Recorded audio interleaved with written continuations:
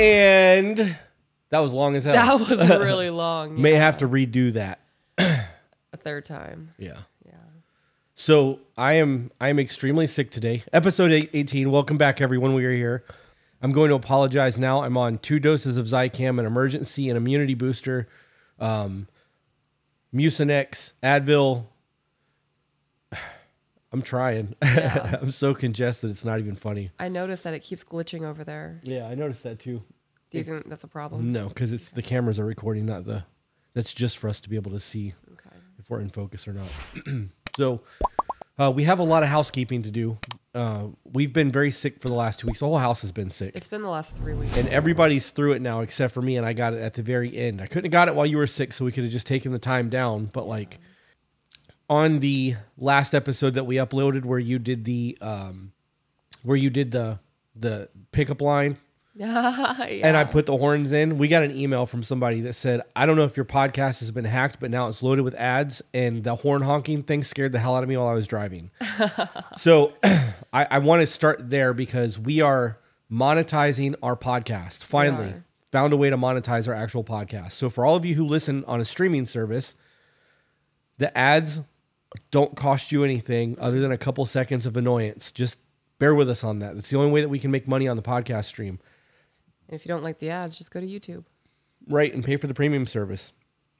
But we are trying to squeeze blood out of every rock when it comes to finances. We want to monetize all of this so that this could be a full-time gig for us. This being a full-time gig is the only way I can justify doing it going forward. Right. Yeah, with the amount of time that we put into it. Absolutely. And, our Patreon group is doing its thing. Discord's doing its thing. We're making money. We've now put our book list in the description of all of our videos moving forward. On YouTube, so that for those of you who want to do the recommended reading list, we have that. It's getting updated and it's monetized. We got an Amazon affiliate. I've reached out to a couple companies trying to get sponsorships so that we can get like coupon codes that's going to actually benefit us.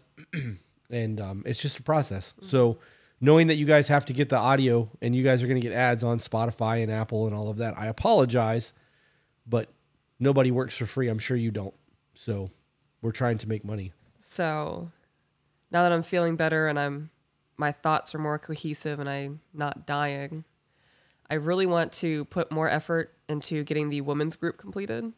And I want to start doing a murder mystery podcast. Yeah. Yeah. Or like a little side whatever underneath the To Be Better umbrella. If we're going to do that, we're going to have to set that other room up.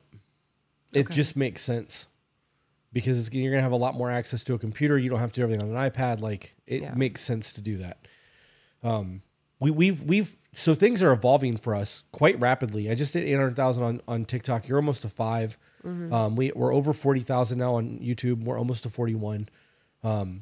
Our streaming platforms are holding in terms of like where we rank on the charts has been holding the same positions for weeks now. And we figured out that we have about 100,000 subscribers spread across the streaming services. Yeah, it's wild that this is the way that this is all playing out. Yeah. We have t-shirts still for those of you who would like to buy shirts at tobebetter.co. I don't know how long those are going to last, but they are up. Yeah, we're actually getting pretty low. On the blah, blah, blah communication shirts, we are. The check-in shirts, we still have an abundance of. But I put in an order for 1,000 shirts for just the blank shirts with the guy that we buy our t-shirts from. That way we can make them as needed. That way we can, so that when I'm ready to do the next run of shirts, he has the shirts there and it'll be a little bit cheaper on us and we can make a little bit more of a profit, like $1 a shirt. But that makes a lot of sense because I was like, where are we going to put 1,000 t-shirts at in the house? It makes sense that it would just stay at the warehouse and print as okay.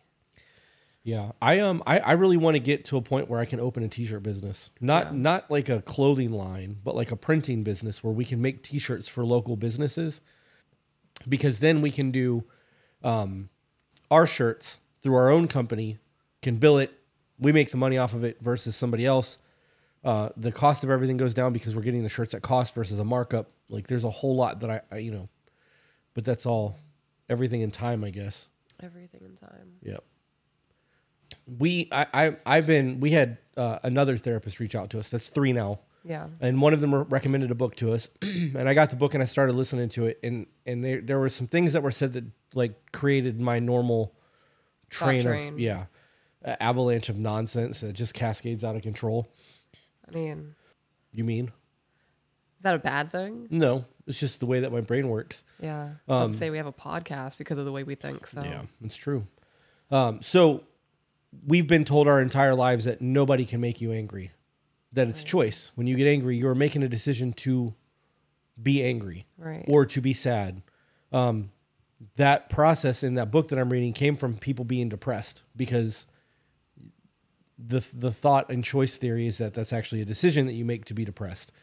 And whether you agree with that or not, my thought process went from if being angry is a decision, you're making a choice to be angry from the external information that's being delivered to you, and then you choose to be angry from that, then no one else can make you happy.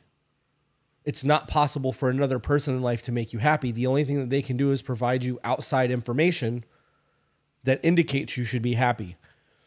And then you make a choice to do so. That led to the next process of thought where misery loves company. Right. So you get a bunch of people who are miserable and depressed around each other, and they're all miserable and depressed. Because they feed off of each other. Right. And very rarely do you find a happy, bubbly person inside of a group of a bunch of depressed people because it's depressing to be around a bunch of depressing people. I'm good. So when you find people who are genuinely happy, they find other people who are genuinely happy, and then they feed off of that external information. If you have somebody who's motivated and positive and you got this, you're going to have that feel. So my thought process went all the way through all of that. And then it landed on the control versus boundaries thing because you can't physically be controlling. I'm sorry, you can't actually be controlling. You can only try to influence other people's decisions on whether or not.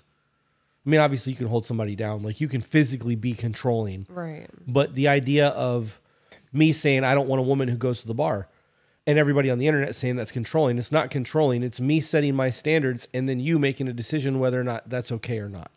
There's no control there whatsoever. The control is my life. Right. The external circumstances for you, the external information is knowing that I am not okay with that. Then you have to make a decision on whether or not you're going to be okay with not doing those things or you're going to do them anyways. And then I have to respond to the external information that you are putting out as well. So when you break all that shit down and you really look at it, like it really takes in that extreme accountability that we talk about so heavily in you get so much extra. I don't know where I was going with that because the phone went off and I just lost my entire train of thought. That sucks because that was a really good train of thought. Yep, it's gone now. Do not disturb. The Titanic music. The what? The Titanic music. Oh, because I put it on Do Not Disturb. No, because your thought is gone. Like Leonardo DiCaprio's character. Yeah. Yeah.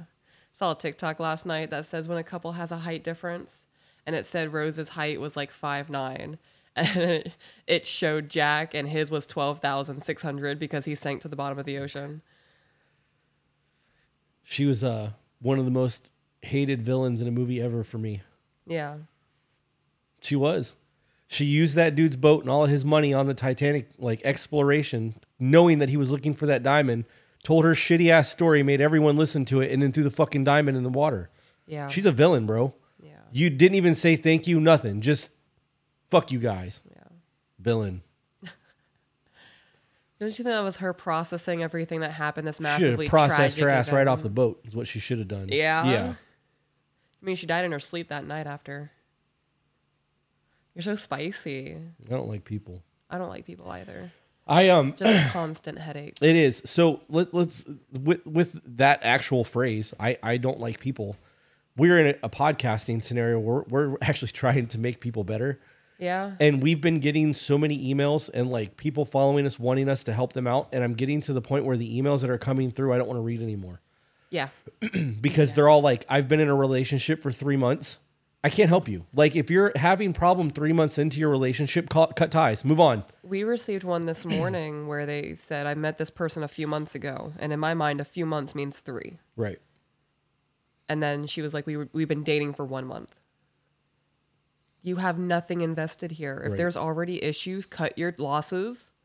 And now you know going forward what you're not going to tolerate. There's not a redeemable situation in my mind. When you know somebody that new, there's no loyalty there. Right. So why would they feel any sort of obligation to change who they are to appease you? Right. Well, they shouldn't have to change who they are. Right. You should find people that mesh with the things that you want, and that's who you should try courting. Right. But like those emails that we're getting, we are cherry picking emails now. And we went through and we're like, not reading, because I've been in a relationship for 3 months, or he's highly abusive, or, he's an alcoholic. And like, we can't help those situations. You can't make people not be who they are. Right. You can take people who are decent people and make them better if they want to change. But if they don't want to change, they're not going to change. And if you've been with somebody for less than a year and you're having a ton of issues, like leave. You're not obligated at that point. And I don't care how much you claim to love them. If it's not going well in the first 2 years, it's going to be way worse after that because the obsession phase is gone. Yep. You guys are having sex now, too. When that stops, it's going to get even worse. Yep. And it's going to. It will eventually. It will stop. 100%. I'm also starting to get frustrated with emails where women email in and they're trying to take the blame for how their husband's treating them. What do you mean? Like, we received an email this morning where a woman's husband is miserable at his job. He's good at what he does, but he gets paid less than what he's worth. It's sketchy shit all around. He's miserable. He's constantly complaining. And she just finished an apprenticeship as a tattoo artist. She's been doing it for 2 years now. And he is almost making her feel guilty for being how happy she is in her career field. And he's pushing her to say, come on, get me an apprenticeship at your shop. Like, ask your boss, ask your boss. Her boss is like, I'm not doing that. Yeah, no, that's a big red flag. So now he's blaming her for that. And just everything is miserable because this man doesn't want to quit his job and find a new one. And she said, I just don't know what to do to fix this situation. Like, how do I fix this? And I'm like, this is not a you problem. Right. This is a him problem. And the whole mask of love and everything. You're really going to let somebody treat you that way? Just because you're in love, it blows my mind. The idea that you're going to be with somebody and they're going to shit on your happiness because they're not happy in life is a problem. What does that say about your character? They say that character is defined by what you would do if no one ever knew you were going to do it. Like that's how you can define what your character looks like, because no one would ever know your actions, and what you would do in those moments define who you are. You mean in moments where nobody knows what you're doing? Right. That's how you define your character. What you said before, that didn't make sense to me. Why? Just the way you phrased it. Like you said, think of what you're going to do before you do it or whatever. That doesn't make sense because actions mean nothing if they're not actually done. I don't remember what I said, but apparently it was way off because... Yeah, the way you phrased it made it sound like hypothetically, what would you do if you were alone? That's how you define your character. Right, but I believe it's the actions that you do when you're alone. Like defending somebody's name when they're not present, that defines who you are, We're saying the exact same thing. Right, but you're making it sound like the things that you think about define who you are. It does. Your thoughts become things. Okay. So if you are one of those people who saw an old lady getting mugged and did nothing about it, you're a coward. Yeah. And if you see something happening and like somebody drops their wallet and nobody sees them drop it but you, and you pick it up and pull all the money out of it, that's your character. That's who you are because nobody knows what you're doing. Right. That's how you define your character. I don't even remember why we got on that topic either. Because this man's being super nasty to his woman who's happy in her career and he's not. Making her feel guilty about it. So those conversations are probably had behind closed doors where no one's going to ever see. And he's confiding in her to try to get a level up for him. And if they're married, like her leveling up is you guys leveling up. And if you were that concerned about your level up and about being a good man and being a better man, you would fucking get the better job instead of trying to ride your woman's coattails. You would have taken the steps way before now to have made that a better life. Right. It's just, it becomes very mentally wearing. All of the emails. Yeah. Well, and it doesn't... It's not all of the emails. We get emails that are like legit, like we've tried everything. What do we do now? I don't know if I'll make it to the live stream tonight. Yeah. It's bad. We get those emails where people genuinely have real problems. We've been married for 20 years. We just want to get back out of the roommate phase. These are issues that we're having in communication. Those are the emails that I really want to deal with. Right. I mean, it's still mentally taxing for me though. Right. But the emails that we get where I've been in a relationship with someone for 2 months and I found out he's watching porn. So what? Right. If you're not willing to accept that from your partner, then leave him. It's been 2 months. Do you think you're going to make him stop doing that? Do you think that you are going to be able to change somebody else's behavior simply because you want to? Because that is what controlling is. That you can't make somebody do some shit. That implies ownership, that you own him. You want to just jump into some emails? Yep. So the first one is, my anxieties are getting to be too much. I have a past with being cheated on and lied to multiple times. It's made it extremely hard for me to connect with someone, as I think they'll just leave or hurt me. My current girlfriend / fiance treats me like a king, and it's been amazing being with someone who's as entranced with me as I am with her. So is she your girlfriend or is she your fiance? Apparently she's both. Because you can't just pick one to call her. Even so, I still constantly overanalyze her words, actions, and relationships with her friends, and I'm terrified of bringing it up and talking about it or setting boundaries and expectations because I don't want to become controlling or insinuate I'm unhappy. So instead, you'd rather be a coward. Right. And just live in silence and hope to God that the imaginary lines that she doesn't even know exist aren't crossed. And then when they are crossed, you're going to get upset and anxious, and she's going to feel like you're blaming her for something she didn't even know was a thing for you. Your past is your past. Mm-hmm. If you're walking backwards, eventually you're going to run into something. You're never going to be able to move forward. You're going to get stuck. So all of that past shit that's happened, if you can't get over that, don't fucking date somebody, and certainly don't marry them, because you're bringing all of your bullshit to somebody who didn't do you dirty. Right. And if you can't get over that, you don't need to marry that woman. And if you're not man enough to set your fucking boundaries and be like, this is not okay, this is not okay, this is not okay, this is kind of okay with stipulations, and anything beyond that over there, I'm not okay with, because you're afraid of being controlling, you're setting yourself up for failure. Right. You can't not have expectations and then hold somebody to those standards. And then even if you don't do any of that, you're going to be miserable for the rest of your life. Right. So not only are you making this harder on yourself, you're going to make it harder on her in the long run. If this is going to continue in the cycle, in 10 years, she's going to ask herself, why am I even here? I'm willing to bet it doesn't say how long they've been together, huh? It does not, no.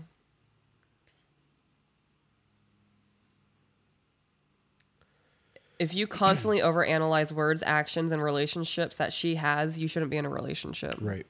If that is a constant thing for you where you're panicking nonstop and you are so insecure in your relationship, don't be with somebody. Right. You really have to work on your mental state. This is going to sound really shitty, but that's a red flag to me.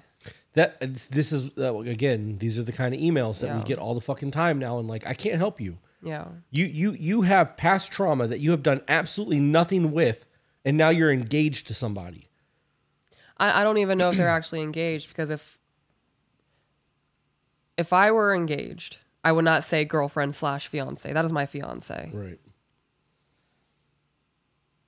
Unless I was to clarify that it's a woman, but I don't know. Yeah. Like, did you actually get down on your knee and propose to this woman? Or are you guys just saying you're engaged? Because I view this as two different actions. Are you done with this one? Yeah. Yeah, I am. Guys, I have no sympathy for your weakness. I really don't. And I know that that's a horrible thing to say, but we've all been through horrible shit. And if you're not willing to do the work to become better before bringing your fucking problems to someone else, you are ruining other people. Right. So what happens if this chick is actually infatuated with him, or however he worded that, and he destroys that woman because he is so insecure with his past that has nothing to do with her, that when she leaves him, which now is probably going to happen, she's going to carry that into the next thing. And the next guy that she meets may be a real fucking gentleman who's going to get destroyed because of this guy's actions. Right. And then because a woman destroyed him, he's going to start treating all other women like shit. Yep. Perpetual cycles of fuckery. It's crazy how it snowballs like that. Yep. It really takes one rotten apple to spoil a bunch. Yep. Next email is roommate stage and reassurance.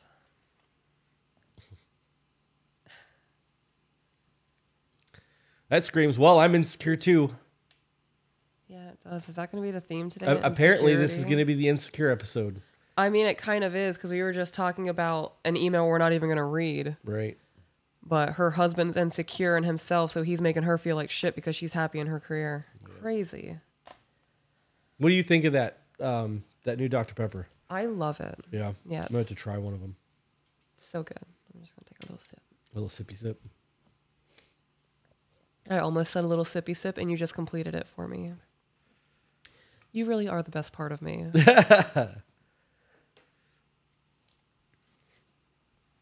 Okay. Hey guys, recently I've stumbled over y'all's page and it has helped me start difficult conversations and has taught me different ways to show love in my relationship. On the other hand, over the past couple of weeks, some new information has come to my knowledge. My girlfriend and I have been together for 3 years, and in the past I have made some mistakes. That's something I've worked through, worked on, and moved past through conversations with my therapist and figuring out why I was giving my attention elsewhere other than my girlfriend. So you cheated, and you're saying that you're over it. Question is she? So that's not enough detail for me. You were giving your attention to other women. Were you liking thirst traps? Were you watching porn? Were you having an emotional affair with somebody? Were you having an actual affair with somebody? Right. What is the extent of it? Because if she's still holding on to things, if it was just you liking thirst traps, you're going to get a different response from me if you were actually messaging a girl for 8 months straight and she's thinking that you guys are in a relationship. Right. She has recently, within the past couple of weeks, sat down and talked to me about the mental and emotional struggles she still has. At one point, we discussed her moving past these mistakes over time, and that if she didn't think she could do it, we didn't want to stay together and waste each other's time. Smart. She told me she could move past it. But now I know that she has been struggling with these issues while I thought we were good in our relationship. I guess part of my question is, why do we hold on to memories or pictures that pop up yearly and put us back into a bad state of mind? Because you fucked up. You can't be mad at her over it. Right. If you did somebody dirty, it doesn't matter if they regain the trust in you or not. They're not going to ever forget it. They can forgive you, but those painful memories are going to come back. You can't just forget that they exist. Right. And you can't be upset with your person because they can't just forget that it happened. You fucking do the crime, you do the time. So if it takes her 2 years to get over this, if you want to be with her and this is your life plan, you have to fucking suck it up and pay your penance. Mm-hmm. And if you're not willing to do that, then cut ties and cut her loose because she deserves better. Right, you did it. What really gets me is that this person said, I thought that we were good in our relationship. Did you feel that way when you were cheating on her? Right. Because I'm willing to bet she felt that you guys were good in a relationship too, while you were giving your attention to other women. After learning all this information, it took a toll on me more than I thought it would. All the work and effort I put into making myself a better man, boyfriend, and future husband feels like it all went to waste. Right now, I am needing reassurance. Hold on. So you're playing the victim right now. They're playing the victim. No, he's playing the victim. Yeah, he is. You don't get to do that. You fucked up. She's processing the shit, and if it takes 5 years for her to process it, and you want to be there, you have to suck that up and deal with it. If you can't, and you can't deal with the consequences of your actions, you need to move on. Yeah. It's as simple as that. You don't get to be pity me, poor me, because I thought we moved past this just because you've done the therapy and you're trying to be better. She is part of the equation. You have to accept that she's part of the equation. Your actions made her feel a certain way, and until you've proven yourself enough to her that she's able to get past those things, you have to eat crow. That's just the way there is. That's just all there is to that. So right now, I am needing reassurance and have even tried to just flat out say that and that I just wanted that presence around me.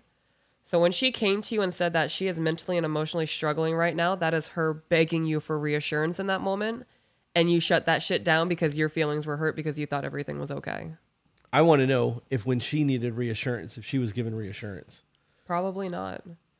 He was probably taken aback because he said that he thought everything was good. Right. I can imagine that conversation going, what do you mean you're still struggling? I thought everything was great. You told me that you would be able to work past this. I asked you. I told you if you couldn't do this, that we should separate. Right. What kind of conversation is that? That's a very much a get over it so that we can move past it kind of mindset. Right. I am all about forgiveness and trying to work through your shit, but it takes time. You don't get to just... You apologize so everything's back to normal. Right. And you don't get to dictate somebody else's grieving period. And again, if you can't handle that, if you can't handle the consequences of your actions, that's a you problem. I bet you the next time you get into a relationship with somebody, you're not going to fucking do what you did because this is what happens. Where's your accountability? Right. You're taking accountability and be like, yeah, I saw a therapist and I'm good now. She's you not. still did the damage. Yeah, damage is done. When you put a nail in a fence, you can take out that nail, but the hole is going to stay there forever. Yeah. I'm gonna burn this house down. Don't worry, I'm gonna put it out. And there'll be a foundation left that's kind of fucked up. But it's okay because I put the fire out. A fire that I started. Yeah. Why is it so hard for people to just be decent human beings? Seriously, like, you know, if you get caught doing what you're doing, it's going to devastate the person you're with. And people have the reasons that they do shit. And if you decide that you're going to try to work through your fucking problems, you have to own the fact that you fucked up.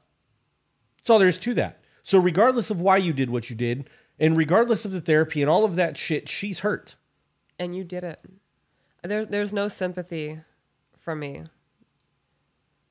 Did you stop fooling around behind her back? Probably. Good for you.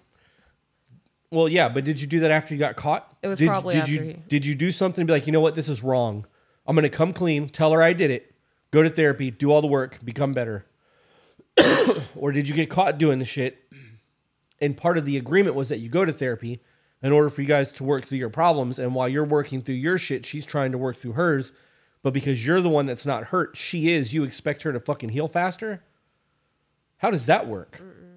And it's harder to heal in an environment that made her sick. And he fucking made her sick.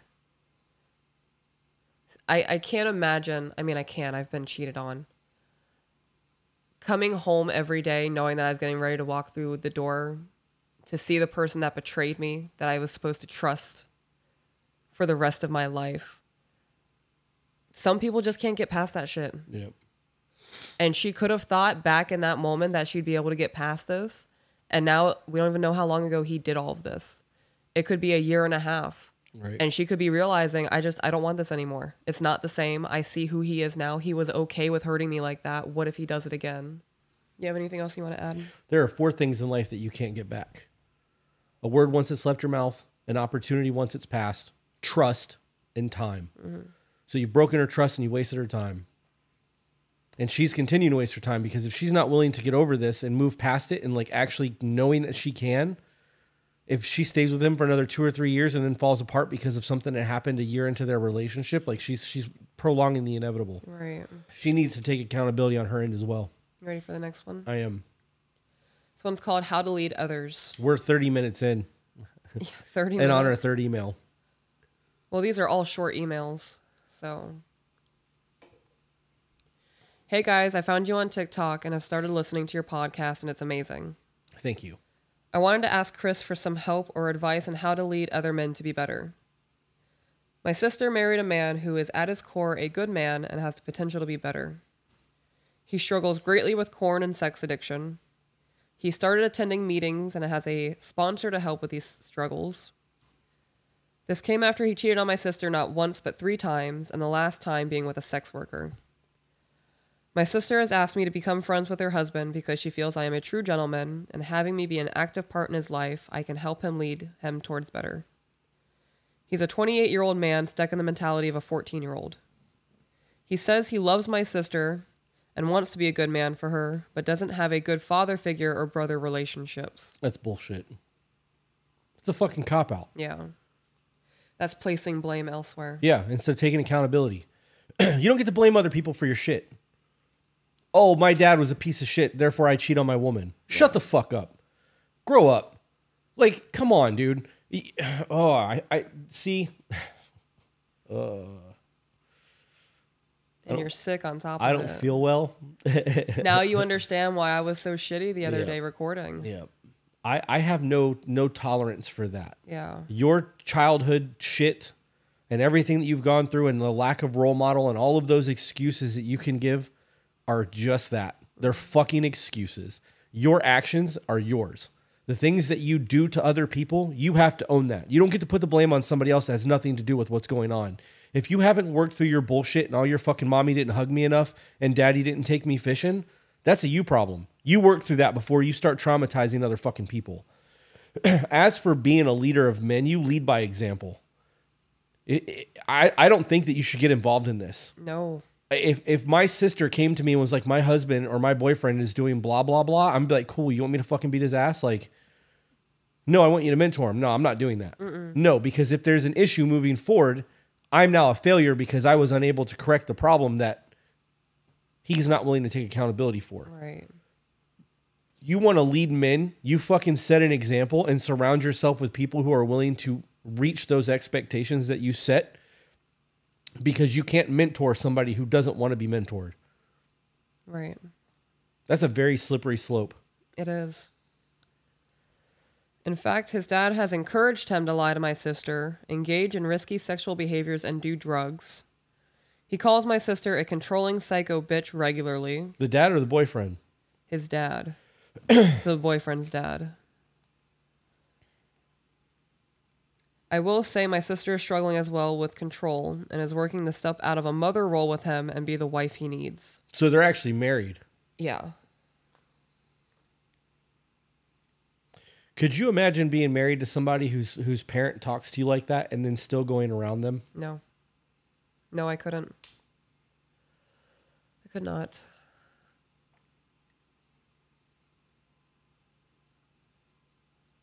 Yeah, something else you want to add? I have a whole lot I want to add. I can tell. But I don't know if I want to say this shit because it's a lot of it's violent and I don't feel good. So like I don't know if I'm the illness is definitely escalating the anger. right. Because if somebody talked to you like that, or somebody talked to Amy like that, and I got that phone call, I'm going to hurt somebody. Like, you're going to get a warning. I'm going to show up at your fucking job or at your house, and you're getting a warning, and you're not going to talk to my family like that. And if it happens again, the next time we're not going to have words. I'm okay with that. And you may beat me. You fucking know I was there. Mm-hmm. I don't, there's no sympathy in that. Right. And as a married man, I would never let my parents talk to you like that, ever. And knowing that she's married to this dude and the guy's dad is telling him to do drugs and be promiscuous and cheat on his woman, where the fuck is your boundaries? As a person, why don't you go, this is unacceptable for us. I'm supposed to be your world now. You married me. This is our family, and you're choosing the toxic nonsense that has gotten you to where you are in life with the way that you're behaving. Excuse me, with the way that you're behaving. And you think this is okay? Do you want me to leave? Like, do you not want to try to make things work? Because this is not make things work behavior. Yeah, I would have left. If you want to be a leader of men, then you lead by example. That's it. There's nothing else that I can tell you in that email because you're not going to make this dude change. Mm. And the fact that he's not willing to put his wife over his dad is a fucking problem. You can have a conversation with him about where his priorities lie, and you can try to guide him in that aspect so that he has a voice of reason. But your significant other, your spouse, is supposed to come before everything else in your life. He either doesn't know that or doesn't care. Right. Well, I would say from how his dad acts, his parents' marriage wasn't the picturesque, this is how you treat your love of your life and all that shit. Yeah. I wonder how receptive that dude is to any type of outside influence. Because he's obviously somebody who's easily manipulated. Right. Coerced. Whatever. He is definitely a follower and not a leader. I'm not going to read the rest of it. I wouldn't get involved in any of that. I would have, I mean, if he wanted to have a conversation with the guy to kind of set things straight, I would do that. But trying to mentor somebody like that, I'm good. Mm-mm. I mean, this is going to be the last sentence I read. She has been in an extremely abusive relationship and is still working to heal those wounds. And the trust between them has been broken over and over again. There's no coming back from that. So wait a minute. She married somebody without doing the work first. So right. she took baggage from a previous relationship into a marriage. Yeah. Jerry. That's how I feel with these things. We need somebody to jump in here and be like, DNA results say you are not the father. Oh! That's how I feel like I'm on a daytime talk show. Yeah, it is very... You know, do people ever take a step back and just really analyze their lives? I do all the time. I mean, I do too, but like in these situations, how has this woman not taken a step back and been like, okay, I am clearly a very traumatized person. I have already been in a super shitty relationship. This man has no respect for me.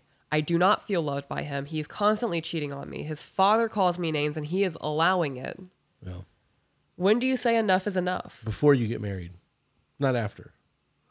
Because she married this guy. She did marry this guy. And this dude is saying I can see potential in him and I know he's capable of being a good man. The hopium that you're on and hoping that this guy can be a good guy, that's all that is. Yeah. Unless this man actually puts in the work to be a better dude, you're wasting your time, and so is your sister. Yep. Episode 18 is rough. Huh? Episode 18 is rough. How did we go from getting emails where we can genuinely help people to shit like that? Because we are now hitting a larger market. We are being shared across multiple platforms, and there are millions of people seeing our videos. It is no longer just a select few who really want to hear what we have to say. It's people who see what we have and think that we can give them an instant fix to their relationship. Yeah, but life doesn't work that way. It doesn't. We all the emails that we've read today, none of them are a situation where there's any accountability at all. No one's done any work from previous relationships. No one is doing anything to better themselves. That fucking email wasn't even from the person in the relationship. It was from a brother. Right. Who's been about how to asked mentor. help. Yeah. If you really want to be a mentor to people, there's a lot of self-help books you can read. There's a lot of things that you can learn, but it doesn't matter how good of a mentor you are if the person that you're trying to help isn't willing to be mentored or isn't willing to learn. You're wasting your fucking time. I have a mentor. I have somebody that when I need to make big business decisions, I can call him and he will give me an honest answer every single time, no matter what. And I know for a fact that there are people that have gone to this dude and been like, hey, will you help me? And he's like, nope. And he has shut them the fuck down because not everyone is redeemable. Not everyone has the work ethic. Why would I invest my time and energy into your success when I can look at you and look at your past decisions to know that you don't have the fucking testicular fortitude to fucking be a man? I don't like that shit. I like that sentence. Testicular fortitude? Yeah, but like the way that the context you used it in, that was hot. You're such a manly man. I'm really not. I'm not in that, like, I'm not out fucking bow hunting bears and shit. Like, I just... No, you're not. If it came down to it, though, you would. Yeah, absolutely. But not with a bow. I have pew-pews. Right. I'm not trying to get mauled by a bear. Oh, no. Did you break your toy? The string on the tassel is just unraveling. That's because you were over here fucking swinging it around like a mace. No, it's because I was pulling on it. Anything else you want to add to that one? Nope. All right, next. I know that we got 5 emails picked out and we're 47 minutes in. Are you done? No, I want to get through these and then I want to find emails that we can actually affect change because I feel like I'm wasting my time right now. Okay, you just want to start over? No, because we've fucking recorded for 47 minutes. Right. I don't want my time wasted. And this is going to sound really shitty, and I fucking mean this. You guys sending emails where you haven't done any of the fucking work yet and expect us to just tell you how to fucking do everything. Why would I do that? Why would I invest that much of my life into your situation when you've done absolutely nothing to correct your problem? Why would we invest time into anything in your life when you don't even invest the time yourself? Right. It just blows my mind. Right. I don't know. I know that there's good emails in there. I know we have good emails. I've seen them. We got fucking like 10,000 word essays. Right. There's got to be shit that we can address. These are not those things that we can address. I mean, I just started at the bottom. Yeah. Run it. We'll do the other 2 and then we'll pause. And I'll go and cough my lungs out and we'll find something that's worthy of our time. All right. This one is called Check-In Questions. How arrogant does that make me sound? I feel like that was very egotistical to be like, it's worthy of our time. That's an egotistical thing to say. I take that back. We can find something that we can actually affect change with. Rephrasing. Okay. Verbiage matters. That was a good moment for you. All right. This is Checking Q's with a capital Q. I'm a new listener and have never put my story out there. Having the victim mentality of woe is me. Well, no longer. I am no longer a victim, but over the last 3 years have started to overcome my abuse and mental state of victimhood to that of courage and strength. Okay. I'm feeling this email. Okay. I'm liking where this is going. I'm picking up what you're putting down.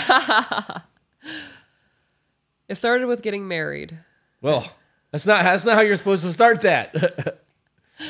It starts with the end of my last relationship, Right. and I did X, Y, and Z to start working on myself. Not I got married and then did the work. Right. I married my husband in 2019. He is 40 and I'm 31.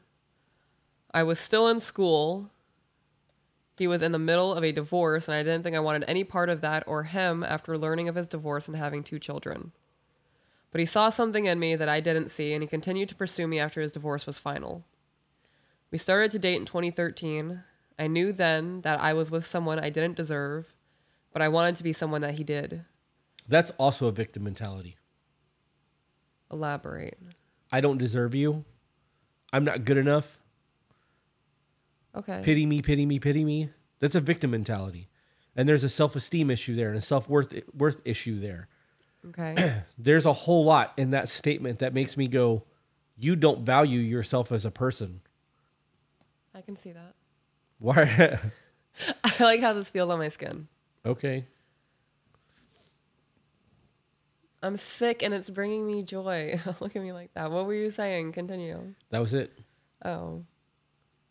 You were just not listening because you I was. You made very solid points. I've never viewed it that way because there are times that I think that I don't deserve you. But hearing you say that you view that as a victim mentality, I can see how you view it that way. And now I feel weak and I'm disappointed in myself. So now I realize I have something I need to work on. That's it. That's it. Huh. I know I deserve you. Yeah. And I've had a really shitty life. I've done a lot of foul things to people.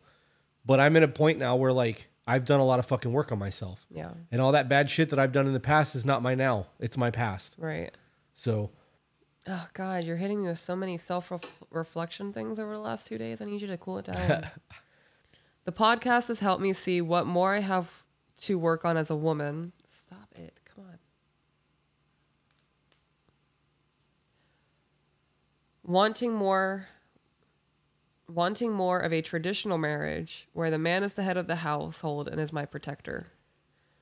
We have implemented the check-ins to help him and I communicate better. We both work long hours and are apart a lot, but it also brought up some problems. that's what they're for, though. Right. When I ask him the questions, what can I do better as a partner, or what did I do poorly this week, he doesn't usually have an answer. He says, I don't know, you were pretty great, or I can't think of anything. Right, which means he's not dwelling on shit. Right. It's a good thing. It is. Either that or he's afraid to talk to you. Yeah. But I'm willing to bet it's more along the lines of he can't pinpoint something that he's unhappy with. Right. We're simple in that aspect. Like, it doesn't take much to keep us happy. Like, fucking... Ain't no 100 ways. That list is 4 things long. Just suck his dick, play with his balls, and then fix him a sandwich and don't talk so much. And they're gonna be happy. Do you feel like I do pretty good at that? All 3 of them. Hell yeah. Top tier. Are you cutting it out like definitively? I don't know. Okay, then I'm not going to ask you what I want to ask you. I have told him that it makes me feel uncomfortable or that I can't be honest with him. I tell him I won't get mad or feel upset. I want you to be honest with me. Is this something that I should continue to push? Am I being irrational and getting into my own head too much? Should ask him to write it down. If something happens that you do that bothers him, tell him to put a note in his phone or to write it down so that the next time you guys have a check-in, he can actually give you for instances. Because speaking from my experience, if it's one of those things that I can get over in an hour or so, it's gone. Right. I'm not holding that memory because it's going to create a negativity bias. And if we're doing something and I go, I have to remember that she said this. And all week long, waiting on the check-in, I'm constantly replaying that moment over and over and over in my mind. You and I are going to have conflict. Right. Because I'm not going to let something go. And now I'm dwelling on it. So now I've been dwelling on something for 4 days. Day 5, something happens. I'm already aggravated because I've been dwelling on something and something new comes along. And that something new that would normally be a just let go kind of thing is now a fucking problem. Right. We don't hold grudges the way women do. We don't. Yeah. We move past things a lot faster than you guys. We don't overanalyze. We don't become emotional about shit. If you guys do something that bothers us, normally we're going to just address it. From my experience, I just say what the fuck is going on. Like, if I'm really bothered by something, like, hey, that just really bothered me. We have a discussion about it, move the fuck on. And once that discussion's over, I'm not bringing it up again. Right. There's no reason for it. I was validated. I was heard. You know not to do that again, or not to word it that way or whatever, to like avoid that situation in the future, because it is teamwork. Go team. Like, I don't understand why that's... As a woman who is having a hard time controlling my emotional thinking on things, I am really hardcore working on the way that men think. Because I will dwell on shit, and I will go to bed and I'll wake up and my first thought the next morning will be, hey, this fucking happened. Yeah. And it's just a nonstop cycle. I mean, I don't let it affect our days. How does it serve you, though? It doesn't. That's why I'm working on it. But as a woman who grew up in a household fully of women, Yeah. that's the only thought pattern I know. That's what I was taught. So unlearning that is hard. I think I'm doing pretty okay at it. Like, I don't bring shit up from the past, and I don't, 2 days after you and I have a discussion or whatever, I'm not like, fuck you for that. Right. Yeah, you know? no, you don't do that. I think the only thing that you really, like, the things that I notice in you that you have to work on the most currently is your emotional response to things that you can't control.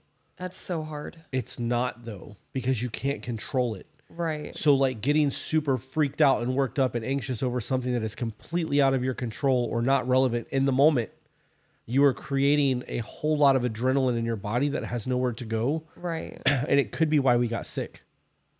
It could be. Because it fucks with your immune system. Well, the reason that I think that way when I get all anxious and I panic when things are out of my control is because all through my life, even when things were out of my control, it was danger for me if I didn't get my shit figured out. Right. But that's then. Right. This is now. But I still have to unlearn that. Right. And you are unlearning it. I watched you yesterday with the enrollment. Right. It's not an easy process. It does take work, but you are unlearning those behaviors. I'm not a stress person. I mean, I'm very stressed. I have tons of stress when it comes to like finances and business and shit like that. But like home life, things are going to be what they are. And I'm going to do everything I can to influence things to get the outcome that I want. But like in the scenario with the kids, it's going to be the way that it is. I can only try to influence it the best that I can, and stressing out about it is not going to change the influence. So like, you know, when I said, this is what you need to do, you need to try to figure these things out. You got the shit taken care of yesterday, and all that freaking out that you did 3 days up to that point was completely pointless. And I think that the more you realize that and the more you see those scenarios, the less likely you are to repeat that behavioral pattern in the future, because your biggest stress in life is what we have to have for dinner. Yeah. And the more you remember that, like, I handle everything else so that you don't have to deal with that kind of shit. When it comes to the kids in school enrollment and things like that, and homeschooling in the future, like, that's a different scenario, but the enrollment thing is done. Right. Homeschooling may not even happen now. You know what I mean? Like, there's a whole lot of what ifs, but it's so far ahead that there's no reason to even stress about that shit. I'm mouth breathing. I feel like a fucking Me too. That's why fatty. I'm like over here, like covering my mouth and shit. I hate it. I hate being sick. I hate being congested. We have only done the check-ins twice, if that makes a difference, and they're 2 weeks apart. Yeah, it does make a difference. You guys are new. He still has to see that you're serious about this. And if he is holding on to those things, that you're not going to blow up on him. Like, if he is actually holding back and not letting go like I said he was, he's going to eventually dip his toe in the water to see how you respond. And if you respond poorly, he's going to shut that shit down. He's not going to do it anymore. Yeah. I really wish that women would understand that our brains work very differently than yours do. And when you realize that we don't have the emotional centers that you guys have, the things that bother us can be resolved a lot faster. Yeah. And a lot of that comes down to correcting the actions. Like, if you did something that I didn't like and you continued to do it after I said something, the problem would persist. But if I was like, hey, when you do that, it really fucking bothers me, and you're like, okay, cool, we won't do that again, and you don't do it anymore, there's no reason to ever bring that shit up again, because you're not fucking doing it. Right. I'm trying very hard to help women understand that men's brains are wired differently. Yeah. These men need a break, guys. Like, back off a little bit.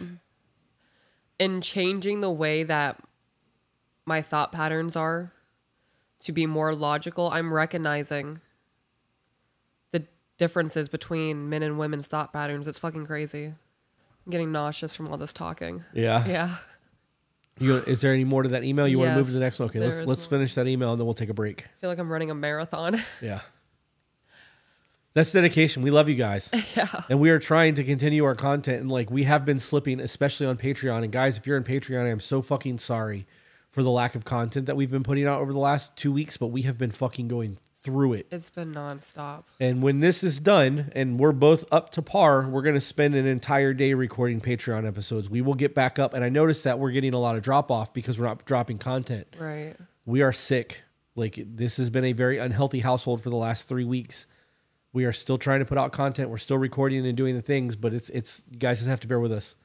We will make it up to you, I promise. When I ask him, how am I meeting your emotional needs? He tells me that men aren't supposed to express those and put those out there. I tell him I need to know if I do something that affects you so I can fix it and so I can be better. Again, is this something that I should just allow more time? Yes. He tells me he feels safe in expressing when things go wrong, and we usually address it right away. So then, yeah, that's everything that I've said just confirmed right there. Okay. Is that why he doesn't bring them up in the check-ins? Yeah, because it's resolved. It's done for him. It's because he already feels like he's already been addressed. Yep. Telling you, our brains don't work like y'all's. Yeah. We don't harbor shit like that. Example is that I left one of the barn doors open and not on purpose. You must slam it shut, and sometimes I don't slam the door hard enough to latch. But I make it a conscious decision to turn around and double check the door is latched now, because he comes in and tells me, hey, the barn door is open when I got home. Oh, so that was an example of anything besides... Yeah, but you corrected the problem. Right. That's it. That's it. That's a healthy relationship. If he was like, I'm fucking tired of telling you the goddamn barn door, blah, blah, blah, blah, blah, and like is blowing the fuck up and like having a meltdown over the barn door over and over and over again, like That's a problem. it's a problem. But hey, the barn door was open. Make sure that you shut the barn door. It's been addressed. All right, so now that we're back, I want to get into the Patreon thing just because I have my phone on Do Not Disturb so that I don't get notifications to disrupt a podcast. Therefore, I can't just plug the podcast or Patreon when they come through like we normally do. So I'm going to plug it before we get back into emails.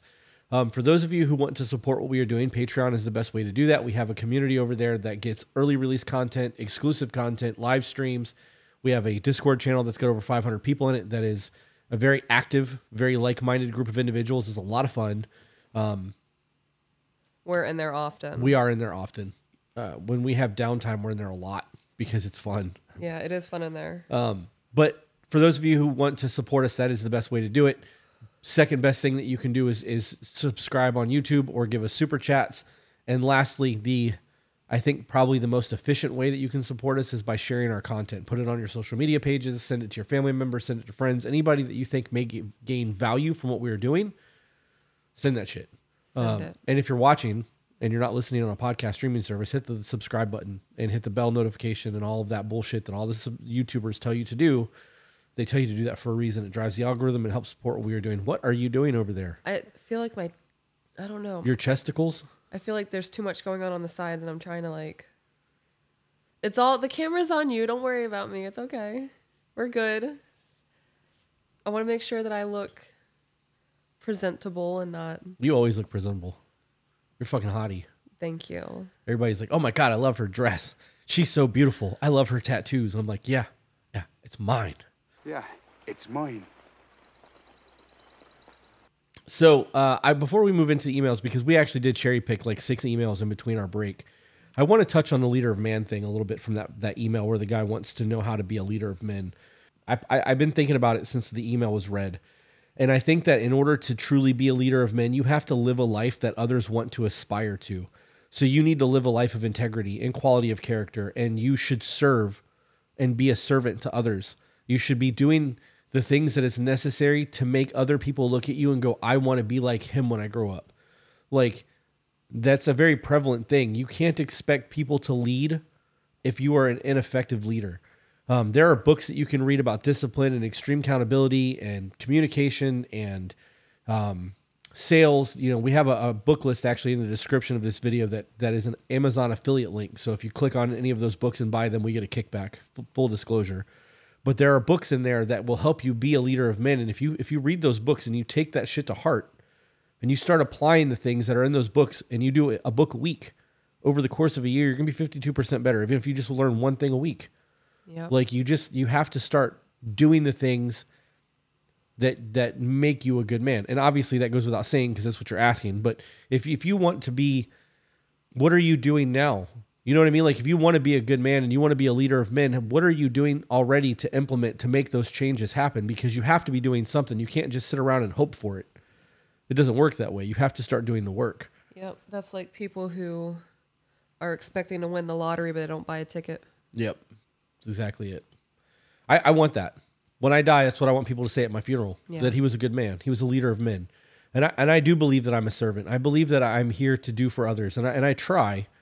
Obviously, I want to be successful and I want to, you know, reach my own goals and I have my own aspirations that I'm trying to reach. But I don't want to do it by foul means. You know what I mean? Like I want to earn my shit, definitely don't want it handed to me. But I also don't want to go about it the wrong way. Like I want it to be earned with merit and lessons, not from, you know, foul doing people dirty shit. Right.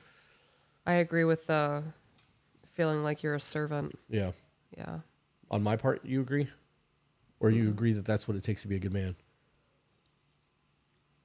Oh, I totally forgot that you were talking on being a good man. I was just following your train of thoughts and I was like, oh, I feel that way. Well, you're a good woman. Yeah. And I think that part of that, especially in a marriage, is that you serve each other. Yeah. You know, we get a lot of people that get hung up on the Bible's aspect of women submit to your husbands. They don't read the next line though. Right. You are supposed to submit to each other. You're supposed to serve each other. Yep. And it means more to be a servant than it does to serve, because simply serving is doing. Being a servant is doing what the other person needs. You know what I mean? Like, right. I don't know.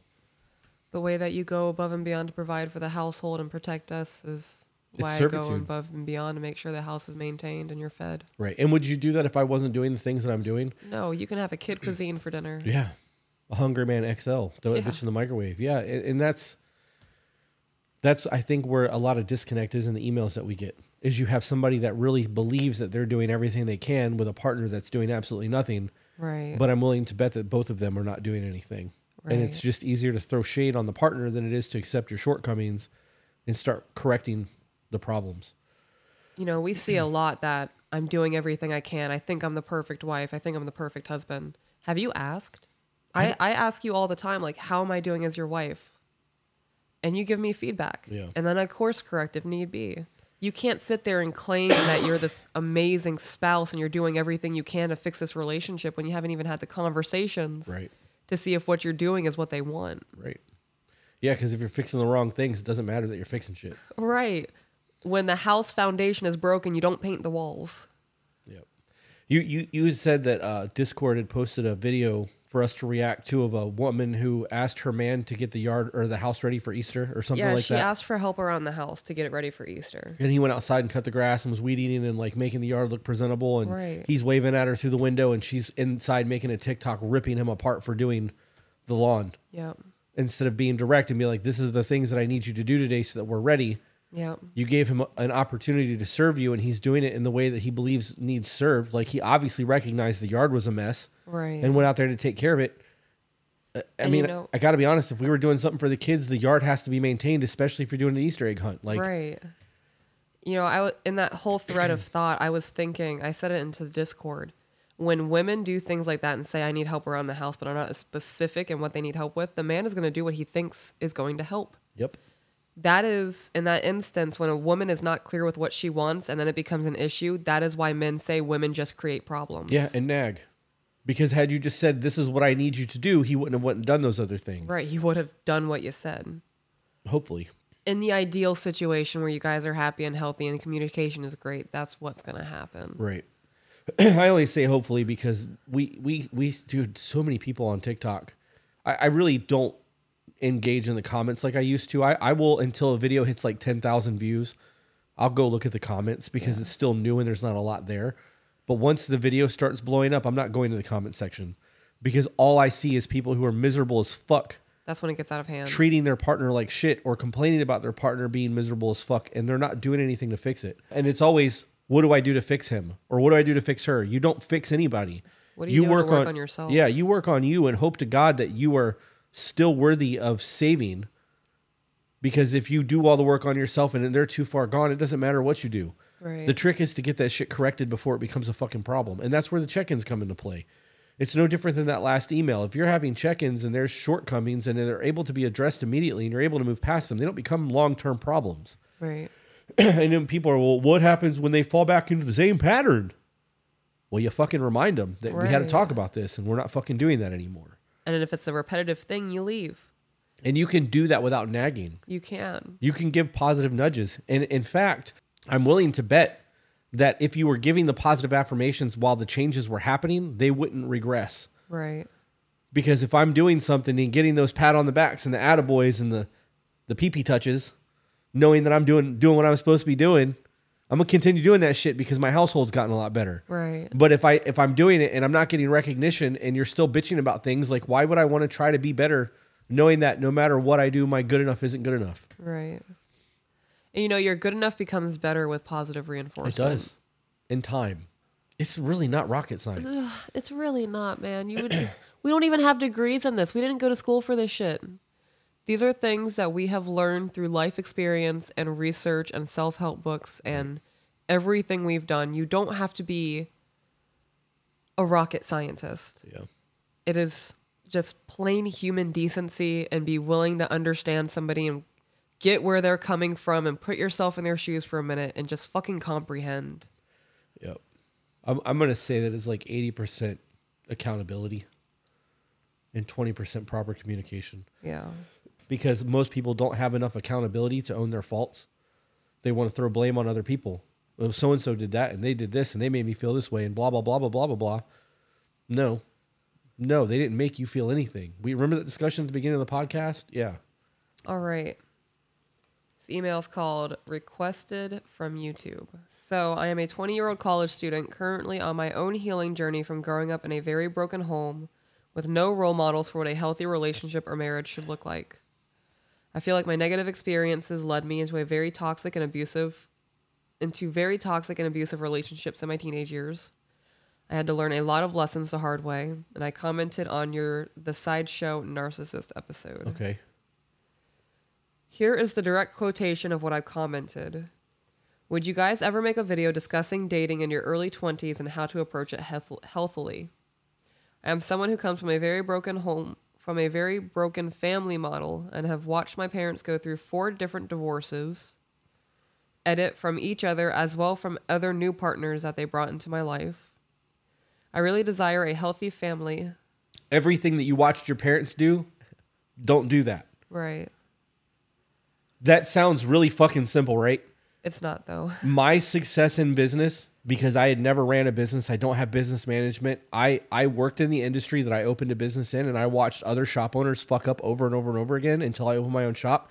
And everything that I watched them do that I felt was wrong, when I opened my business, I made it a point not to do that. Right. You have whether it's a good or bad, you have an example placed before you of how a relationship looks. You got a blueprint. Right. And you know that in all of that toxic bullshit, none of that works. You know, in your previous relationships, none of that fucking works. It's all a problem. Don't do those things. Don't be with people who do those things. Don't try to change them. Don't try to rationalize what they're doing because you love them. The moment you notice a red flag, you walk away. I wouldn't even bring it up. You wouldn't even bring it up? I wouldn't even bring it up. If I notice something that I've experienced in my past abusive relationships, and it was the first step that's going to lead to step 10 where things get nasty, I'm walking away on that first step. Yeah.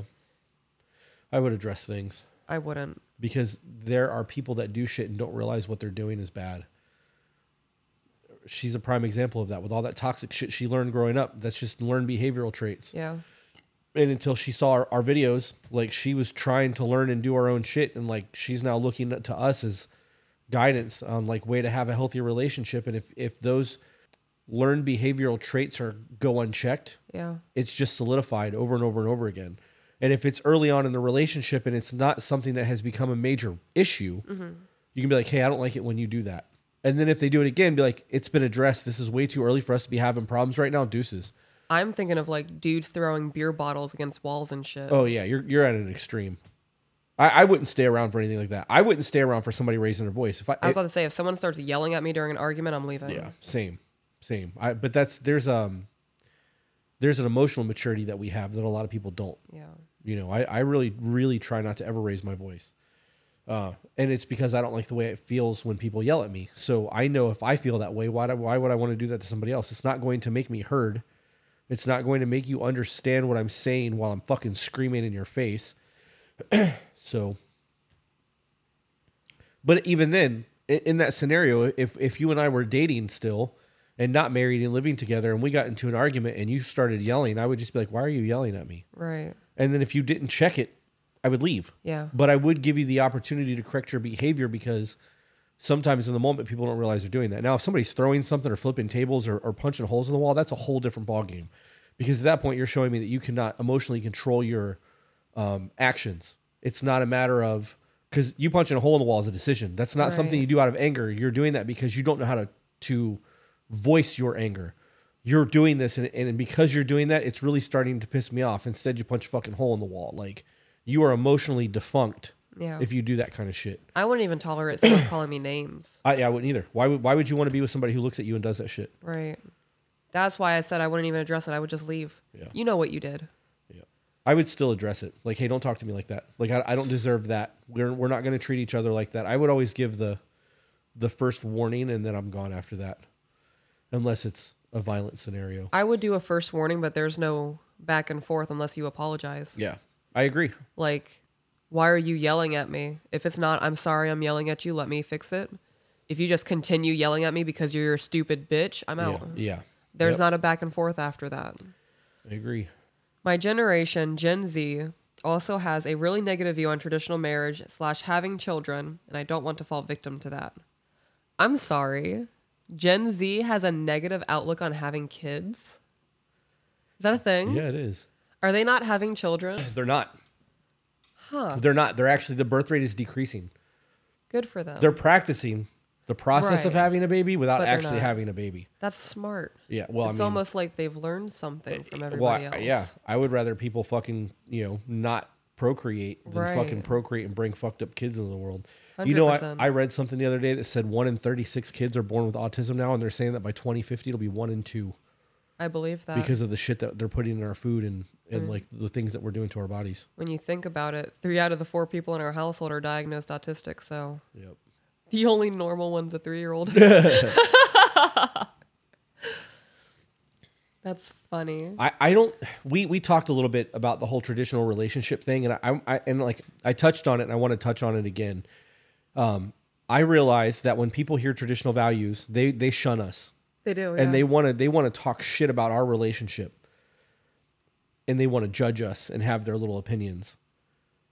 It is no different when people shit on our relationship than if somebody's gay and you shit on their relationship. Yeah. Because you are taking a decision that they're making to do something with their life that makes them happy, and you are fucking shitting on them for it. Yeah. And when you look at it that way, congratulations, you're a bigot. Yep. I would say that is definitely bigot actions. Yep. Bigot Bigotry. mindset. I'm gonna do something real quick. For everyone that is on TikTok that wants to know where I get my shirts from, I am working on a deal with these guys to try to get a code. Yeah. I sent in all my paperwork. I'm just waiting on a response. Believe me, if I get a response from them and I can like rep their brand, you guys are gonna get sick of this shit. Because I have almost every t-shirt the company makes. I Yeah. fucking love their clothing.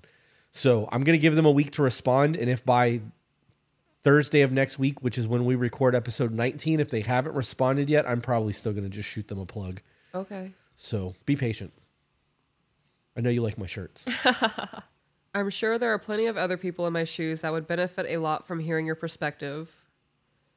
You guys are the role models I wish I had growing up and are helping me so much in my healing journey. I am among many people who appreciate everything you are doing for your listeners. Thank you for your help. It made my day to see your reply to my comment. P.S. I love hearing you guys plug BJJ as a sport all the time. What is that? Brazilian Jiu-Jitsu. Oh, she has a purple belt Yep. and runs a kids program. Yeah. That's so cool. So remember earlier what I said about being a leader of men? She's doing that. By taking that role of a purple belt in a Brazilian jiu-jitsu school and teaching a children's program, she is teaching those children discipline. Right. She is one of those people that those kids are going to look up to. I did a lot of martial arts when I was younger, and I know I can tell you every single one of my instructors' names still. And it's been 20 years since I did any of that shit. You will have an impact on those children's lives far beyond what you think. Oh, God, yeah. They're going to be in their 30s and look back at that time and say, I have to remember what she told me. Yep. And that's a big deal. I also think that it's very crazy that people fangirl over our replies. Oh, me too. Every time. I made a post this morning on my Facebook page that I finally hit 800,000 on TikTok. And one of my buddies, who's been a friend of mine for like 12 years, 13 years, was like, I saw one of your videos on a Snapchat story. He's like, you guys have gone viral. That blows my fucking mind. Yeah. 2 nights ago, somebody who's been a client of mine since before I opened the shop posted one of my videos. Yeah. And I commented on it because, like, I know them. Somebody's like, oh my God, they're local? Yeah. Blows my mind. I have people coming out of the woodwork that I haven't heard from in 10 years saying your shit just popped up on whatever feed I'm on. I'm having screenshots sent from TikToks I made a year ago that are blowing up on other websites. That's crazy. It is crazy. I want to, I actually think that I might delete some of those older TikToks or make them go private and then re-upload them because there's value in some of those older videos. Right. And there's things that like I like to show off, like the If the World Was Ending video that we did. Yeah. That video makes me cry when I watch it. Yep. I love you. Why am I so emotional? Okay, so would we ever make a video discussing dating in your early 20s? I mean, that's kind of what we do. All of these videos can apply to that. Yeah. You know, I think that being a gentleman is a lost art. I agree. And I think that dating is also a lost art. Courting, right. You gonna go again? No, I'm just going through it, and I just recognized when I was coughing, my arm tensed, and I could see the definition of my shoulder. I'm like, you bad bitch. I'm just going through it. You can continue. I would like to point out how much you talk shit about how fat your face is getting, and then you're like, look at my arms. Look, babe, look at this. Rah, rah, rah, rah, rah. Because it is gathering in my face. This little spot right here on my neck doesn't help because it looks like a double chin. Yeah. It could be water because you've been sick. It could be a lot of things, but you are getting definition in other parts of your body, so you're obviously not getting fat. I'm watching it in the camera. I can see it. Yeah. I know. You're right. So when it comes to the dating thing, and we talked about this, I think, in episode 17, or maybe it was in the Frustrated episode, that men don't know how to talk to women anymore. Correct. And women allow it to happen. Correct. So when a man shoots you a text message or a DM and he's, hey, ma, love that booty, or sends a dick picture, and you engage because he's got a good looking profile photo too, you are encouraging that behavior. Right. If you were to, as a woman, because you guys determine sex, if you were to put your foot down and stop tolerating less than for men would step their fucking game up. Yep. Because we don't have accountability in the dating game, and we can do all the same shit because sex is on the table no matter what on the first date now, there's no reason for us to try to be better as men. And all of the women who do that, who put up with that behavior, you're ruining it for the rest of us. Right. You're making it so hard to find quality men because men realize, oh, I can just slide into her DMs, get some, and then just dip out. Yep. And it's a repetitive behavior because repeatedly women will allow the same man to do this. It happens in friend groups. Yeah, it does. You know, they say that, I don't remember where I saw it, but it said that the men on Twitter, like there's like a top 15 or 20% of men on Tinder are the ones that get viewed and like get the most dates. And it's the same type of person over and over and over again. And those men are able to run through multiple women and live that life and do that thing because of the appearance that they have that most women want. But as long as those men, the 10 or 20% that are being sought after by women, allow the men to do what they're doing, there's not going to ever be a change. And women aren't going to give the friend zone guys a shot. They're going to go after the type that they've been going after. And if you always do what you've always done, you'll always get what you've always got. Yeah. And if you go after a certain type of man over and over again, and you're constantly in relationships where you're being abused or being treated poorly or cheated on, or they've got a corn addiction, or you're being slapped around, and that's the process over and over again, you're the common denominator there. Yeah. Why don't you find better men? Yeah, why don't you raise your standards? It really sucks when you're in super shitty situations like that and you recognize that you allow yourself to be in situations like that because you didn't walk away the first time he punched a hole in the wall, or you didn't walk away the first time he called you a bitch. You didn't set your boundaries the first time he commented something inappropriate on another woman's photos. Right. Or you did, and then he guilt tripped you and you fell for it because you're in love. You know that with the way feminism is, and you see it on all these fucking stupid podcasts where, like the Whatever podcast, where the guy's just dropping facts on the feminists, and like the Just Pearly things, and all of the podcasts where they're basically just shitting on women. When you watch those podcasts, the women that are around those tables all have the same mindset. Yeah. And that's why the one man is able to make them all look like idiots. If you had 2 women in a group of 7 that had standards, that stood their fucking ground and did not let the groupthink influence their decision, eventually it would be 4 out of that 7 or 5 out of that 7. And then you'd have 2 hoes instead of a table full of them. Right. And you would be able to start to directly influence the way the dating game is going. Men would start working to be better men because the standards would be raised. And in order for them to compete in a market, they have no choice but to raise their standards. They would have to step their game up. Back in the day, a man who lived at home with his mom wasn't getting a fucking date. I promise you. Now we're getting emails where like, he's got 2 kids and lived at home with his mom and I married him. And we moved in, and Yeah. now I have to deal with all of this. Right. The higher your standards are as a woman for men, The better men are going to the be. better men are going to be. Dave Chappelle said that men would live in a cardboard box if we thought we could pull pussy in a cardboard box. So men get comfortable surroundings. But let me tell you something. If a man could fuck a woman in a cardboard box, he wouldn't buy a house. The reason why men have nice cars and nice houses is because women like nice cars and nice houses. Yep. If you want the dating game to change, you have to set standards and then abide by them. I get asked so much on my TikToks, how did I get a man like you? Where do I find a man like you? You raise your fucking standards. Yeah. You don't settle for less. There are times where I've challenged who you thought you were as a person. Yeah. It's healthy. It is. If I didn't do that and you continued being who you were, we wouldn't work.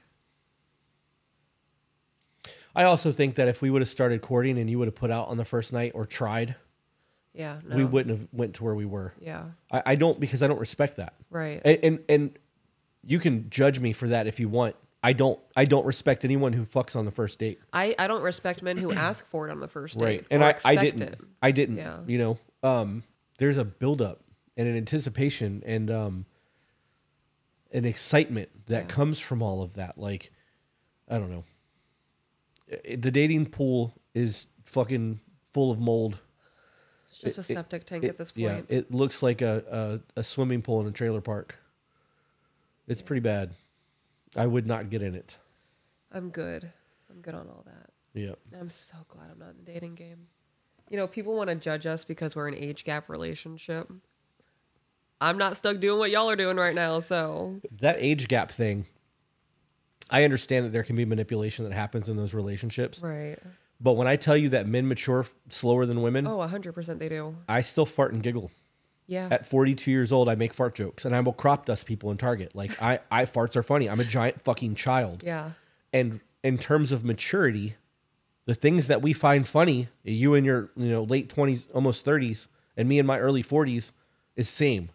The only difference is I've built a life over the last decade that you haven't got to live yet. Right. And because I have that responsibility, there's a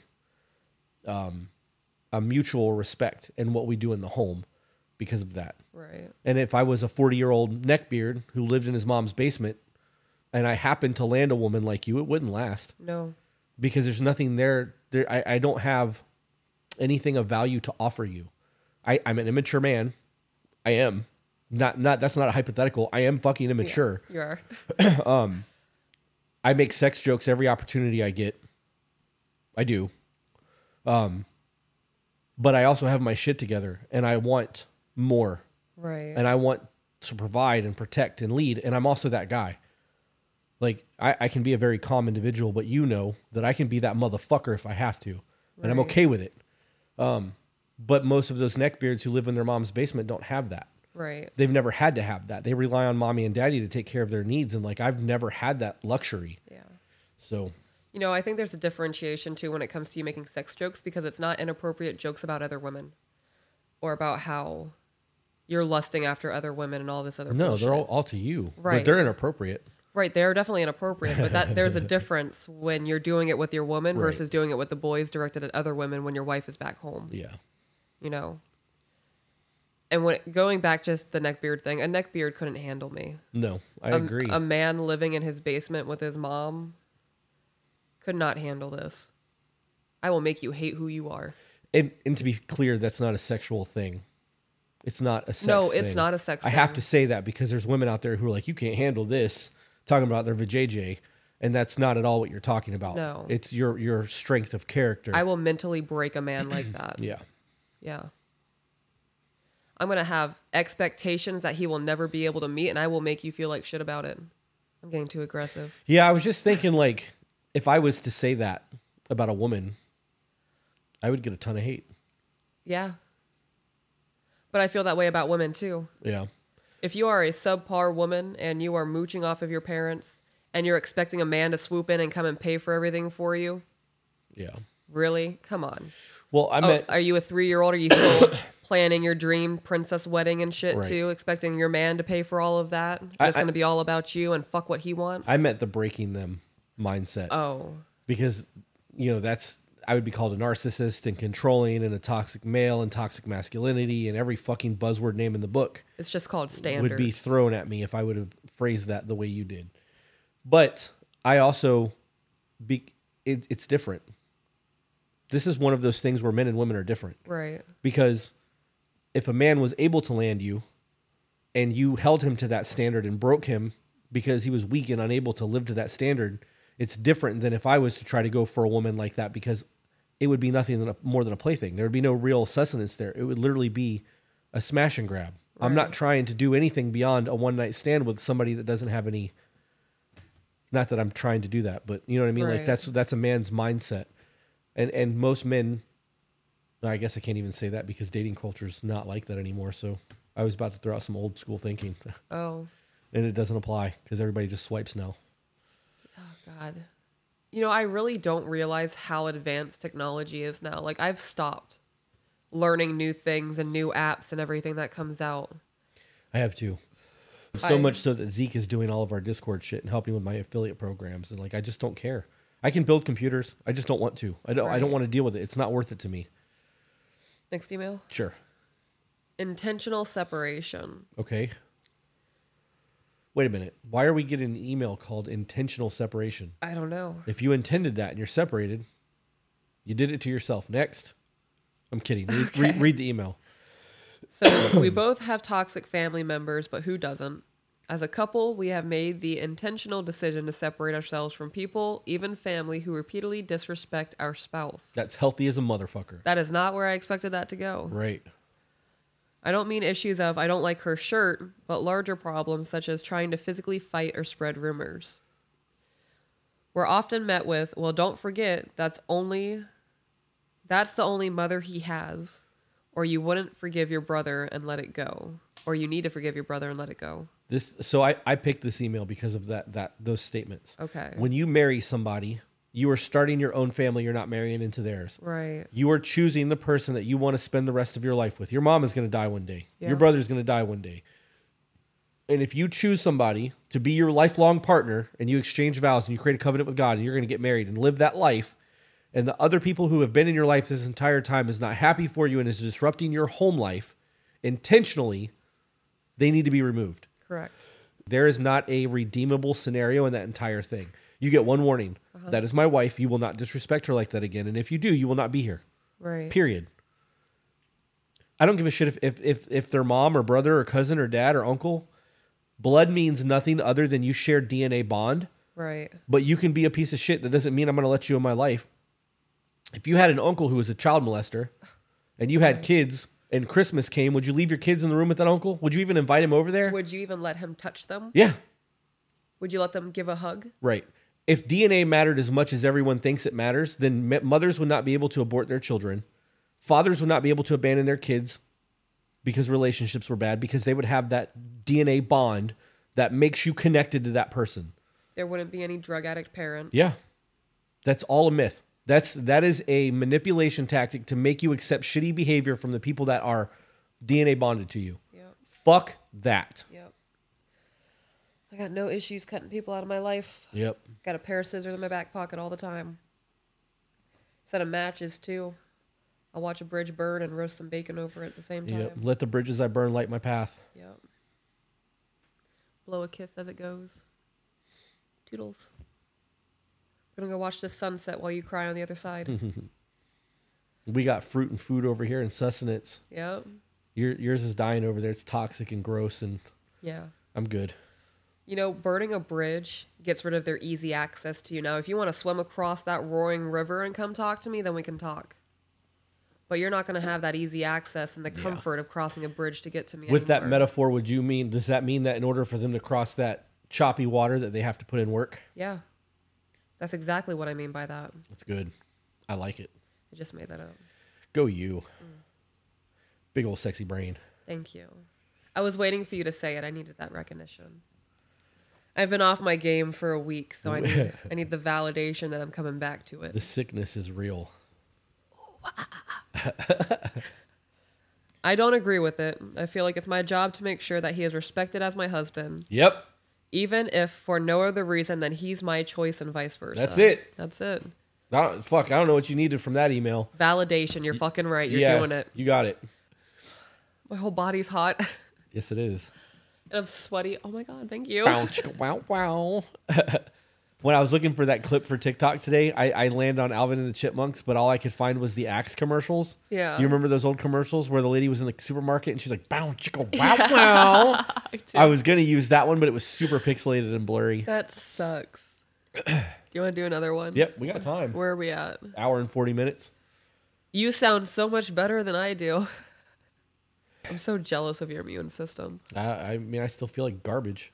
Right, but you're handling it so well. Is that just all mental? I think so. Because as soon as we stopped recording, I laid down. As soon as we're done, between the time we finish this and the time that we record tonight at 7, I will be laying down again. Okay. Looking for advice. Hi there. I listen to snippets of your podcast on TikTok, and I feel that with my situation, you guys can provide some outside input. I'm willing to bet if you watch more than snippets and went to YouTube and actually watched the content, whatever you're sending us has probably been answered already. Let's find out. Yeah. Go team. I've been with my husband going on almost 8 years, married for 5 come September. We have 3 children together, but I've mentally checked out. Our intimate life isn't the same, and I just don't want to with him anymore. His actions towards me and his action towards me and his children plays a huge role. I thought these were your guys' kids. Oh. So they're just his kids. Are you a stepmom? No, I'm sure that they're our kids, but because of the way the email is being worded, she's weaponizing the children. Well, with that phrasing, I'm assuming she's a stepmother. Okay. Because that's what I get from that. You don't claim they're not your children. They're only his children if you did not give birth to them. Right. All right. So stepmom. Our intimate You life. salty bitch. I am salty. I hope that hurts feelings. Do you hear how stupid that sounds? Yep. We've addressed this in the past too. Yep. They're our kids when things are good. They're my kids when there's a problem. They're his kids when there's an issue. Yeah. So going forward, if you guys want to phrase things vindictively, I'm going to be vindictive too. Oh, that's an eye for an eye. But I'm making you realize you sound silly. Oh no, now I'm struggling It's not with an this. eye for It's an eye. not. It's an intentional slight to let you know how you sound. Okay. It is enhanced sarcasm to prove a point. You're not hurting anyone. You are doing the same thing that they're doing just so that they can hear how they sound. Okay. Sarcastic correction, sarcastic behavioral correction. How about that? I like that. SBC. Yes, he helps around the house, but he expects a thank you or recognition every time. Oh. So have you ever told him thank you when he helps around the house? Like What- if he comes home from work and he just worked a 12-hour shift and he's exhausted and he stops and does the dishes, have you ever said thank you? Why should you not show your partner gratitude? Right. It's called polite behavior. If somebody does something for you, you say thank you. If somebody does something that's going to improve your life, you say thank you. If somebody says thank you, you say you're welcome. It is not hard to be a decent human being and show gratitude when somebody goes out of their way to do something. Right. Because if he wasn't doing the dishes, you'd be complaining that he's not doing the dishes. Yeah. So instead of him doing the dishes and not getting gratitude, there's not a win there for him. So why would he want to go above and beyond? Because, I mean, after all, why should he expect gratitude? Right. I appreciate the manners that we have between you and I. I really do. Because even though I know that those manners are sincere, when you thank me for doing something, it is a sincere thank you. If I was taken for granted, and everything that I did was expected of me, I would feel like a slave. Right. Doesn't that sound like slavery? You have a job that you do the fucking job, whether there's gratitude or not. You can't expect a thank you. Yeah. Because it's your job. Right. Or instead, hey, I really appreciate that you did the dishes tonight. Right. You know, I can tell she's only watched snippets because we're really tearing her apart because this is everything we've already touched on. Yeah. So, I picked this email because of that. yeah, Because of the gratitude thing. right. It's real fucking easy to say thank you. It is. You guys are ungrateful motherfuckers, man. People really are.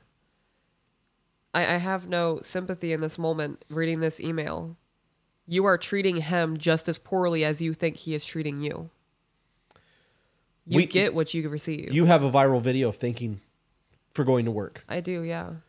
You thank me for providing. It's Yeah. my job. And if you weren't here, I would still have to do that. Right. But knowing that you appreciate that I do that makes me want to take it to the next level. It makes me want to work that much harder. It makes knowing that I have to go and put in the hours that I have to put in and do the things that I'm doing that much better because it's fucking appreciated.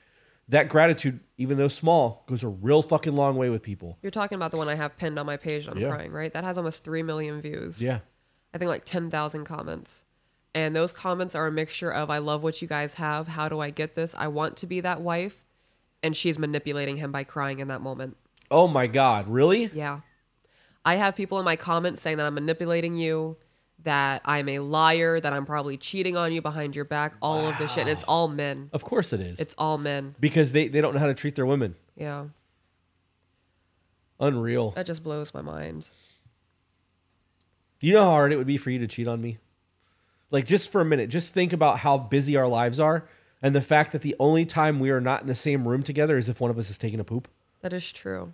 I thought you meant how hard mentally. I'm like, no, I can barely handle me and then No, us. I mean without all of that. Like, just Right. based purely on the time that we have apart from each other. right. You know how fucking hard it would be for you to cheat on me? You know, we have location shared. Yeah.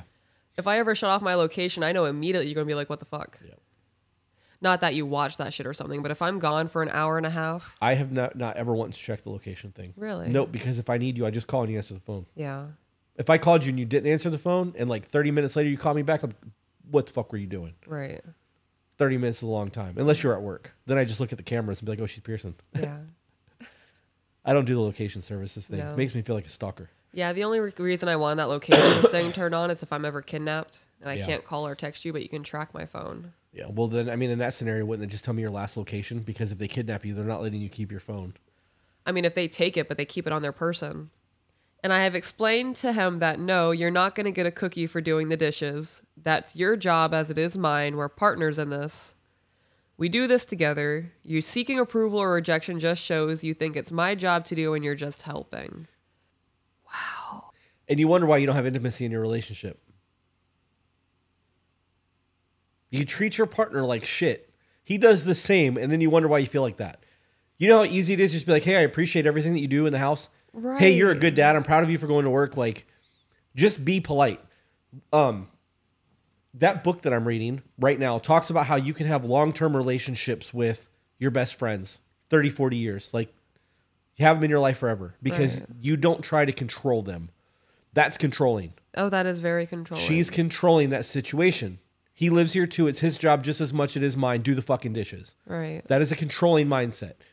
If it was your best friend, you would give your best friend the choice, like, hey, do you mind helping me? And whether they do or they don't, you accept that as their decision because you're not trying to control them. Right. When you're married and you have kids, you claim ownership over them. And it's a lot easier to try to manipulate them and make them do the things that you don't want to do or that they don't want to do because you see ownership. Right. The difference between you and I in our relationship is that there is no ownership there. When you do things for me, I'm fucking grateful for it. You know how dope it is that I don't have to worry about laundry?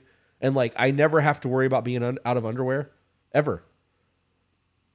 But I also know that in the event that you're not feeling well, I'm going to take care of the house. I'm going to do the things that need to be done because we're a team. Right. And I'll still do everything that I was supposed to be doing that is the described job while helping those things. But you thank me for all of those things. I do. Hey, thanks for taking care of the taxes. Hey, I want to buy some new dresses. There's some money in your account. Thanks, babe. I really appreciate that. That really stuck in your mind, me thanking you for the taxes, didn't it? Yeah, because you've been bringing that up a lot. because on the podcast. it's not a choice. Yeah. It's not a choice. You don't have a choice about paying taxes. You pay the government for the right to fucking work or they'll put you in jail. And there's a fucking level of stress there that I hate. And I have an accountant and dealing with the accountant even is stressful. So knowing that you are grateful that you don't have to go deal with that shit and that you see the hard work and the efforts that I'm putting in to make sure that our life is good, it's gratitude. You thanking me for that, I'm like, fuck yeah, I'm doing a thing. She's proud of me. Like, I'll peacock a little bit. If you were like, go do the taxes. If you don't, you're going to go to jail. What the fuck is wrong with you? Right. They'd be like, fuck you, bro. Like, help me with the taxes. You got to do them too. You live here also. You hear how fucking stupid that sounds? The fuck out of here. This is Be better. Look in the mirror. definitely be better. This is the kind of woman that we scrutinize on the podcast. Yep. This is the woman that I strive not to be. And I don't care how bad things have gotten in the years of your marriage and everything that he has done wrong to you. When you have that mindset of, well, if he's going to act like that, I don't care anymore. I'm going to do what I want. Yep. You are sinking down to his level. Now it is just you two at the bottom of the barrel throwing mud at each other.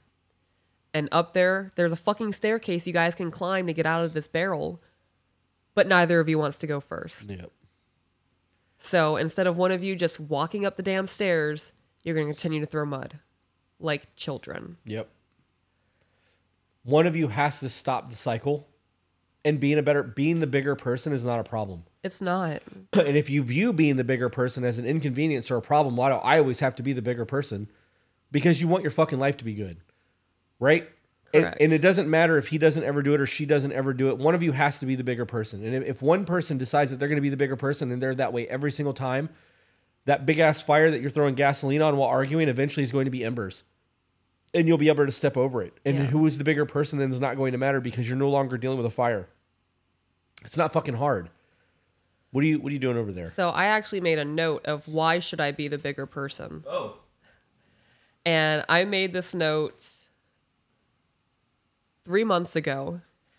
And it is now time for this note to come out of the abyss of my phone. Okay. Why should you be the bigger person?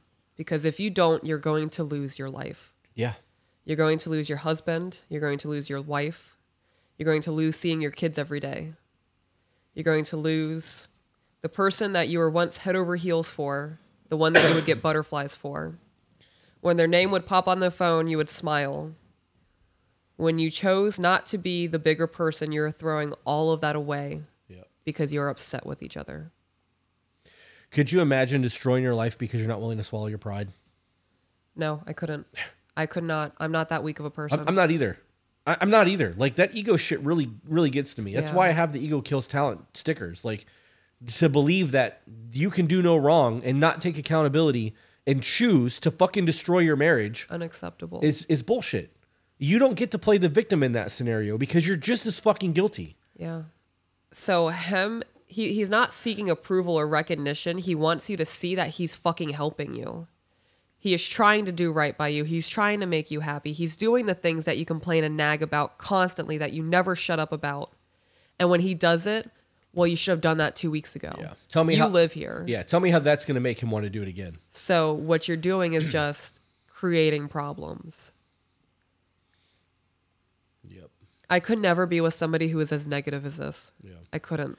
And to be fair, Well, to be fair. Oh, don't say to be fair. Hate when people say to be fair. No, to be fair. To be fair. To be fair. To be fair. To be fair. To be fair. Well, to be fair. To be fair. I don't know his side of things because we don't get his side of the email. Right. But you know how easy it would be for him to be like, can you just stop fucking complaining all the time? Right. Like, you see that I'm doing something. Why don't you just say thank you for helping me? Because even if it's not your job and it is our job, you simply saying thank you versus it's about time is going to give you a different fucking response. You know, in those moments, I said this the other day to people in our personal life. The moment that you want to get angry and frustrated and you want to yell and call names and be nasty is the moment you need to shut the fuck up and just hold your person. That's it. Don't say anything. Don't throw anything. Don't walk away. If you want to leave, stop and just embrace them and hold them for 1 minute. Yep. There's physiological changes that happen to the body with a 1 minute embrace. It does. I don't want to have to ask for simple things. As a husband and father, you should be able to do it yourself without me telling you. I'm just tired and I want to walk away, but my children love him so much. Even when he loses his temper, they still love him. That's their innocence, but I'm no longer in love. That's not their innocence. That is their unconditional love for their father. Right. Women do not love unconditionally. They love on conditions. It is 100% on conditions. Yeah. If you can provide, if you can do all the household chores and you can be a good father and you're useful, a woman will love you. When you can't do all of that, bye. She's going to find someone else who can. Only women, children, and dogs are loved unconditionally. They've been together for 8 years, married for 5, and now she's bored. Yeah. So I'm going to go leave you and find somebody else. And he's going to step in and he's going to father your children. You're going to be left in the dust. Yep. And how is that going to work? You're going to throw away almost a decade of your life instead of trying to correct the problems because you see him as the problem and you're not willing to be the bigger person. You're going to throw away your marriage. You're going to destroy your kids. And they say that within a year, 1 year of a divorce, only 14% of men still see their children. After 2 years, it's less than that. Yep. And it's not because they don't want to see their kids. It's because of the vindictive nonsense that happens between the woman and the man that fucking starts becoming about an income and becoming about, manipulation tactics. And if you want to see the kids, you're going to buy me a new car. All that bullshit. My kid's dad is so lucky I'm not that person. Yeah. I could have really fucked up his life. I wouldn't have been with you if you were that person in that scenario. Like, I couldn't imagine being that person. Because I have kids. Like, I Right. have a daughter who's in her 20s. And if I would have seen you treating him that way, it would have triggered my past with my ex, and I wouldn't have pursued you. That being a decent human being goes a long fucking way. It really does. And it literally takes nothing. You don't have to put it on a credit card. You don't have to spend cash. You don't have to take time out of your day. A 5-second text message. Thank you. Yeah, be polite. It's crazy. So crazy. Let's go to the next one. Oh, we're done with this? No, I am. I got Okay. nothing. There's nothing redeemable there. She's the problem. He's the problem. They're both the problem. Them not willing to be the bigger person in that scenario. I'm next. Okay. Next. All right. This one is called Advice for a Patreon Supporter. Okay. Which we normally do exclusively for Patreon, but this was buried from March in February. From February. So I checked. She is still a Patreon supporter, so thank you for that. Hell yeah, thank you. But we didn't Sorry. get to her email because it was buried in with the other emails. So Yeah. Alrighty. My husband and I have been together since we were 16, and I've been through so much together. This year is 7 together and married for 2. We have 3 children together. Oldest is 4, and the third one is arriving in May, currently 7.5 months pregnant. We both grew up in broken homes with divorced parents and on and off weekends. So from the beginning, we agreed we were going to try and give our children the childhoods we always wanted. okay, pause. That's the wrong mentality. Okay. That is not how you give your kids that life. Read that again and let that process for a minute. We both grew up in broken homes with divorced parents and on/off weekends. Right. So from the beginning, we agreed we were going to try and give our children the childhoods we always wanted. And how are you going to do that? by putting your partner first and loving them unconditionally, working through all the problems till death do us part, in sickness and health, for better or for worse, doing the fucking work. Your kids are going to have a dope fucking life if mom and dad are on the same page and working to strive for greatness. Yeah. The kids are going to benefit from that. Yeah. Our kids float between two homes. But that has the exact same values. Exact same values. We're on the same page on everything. Yep. Even though dad and I are not together anymore, we still have a good relationship. Right. And they see mom and dad as a united front with a stepdad and a stepmom who step behind us and agree. Right.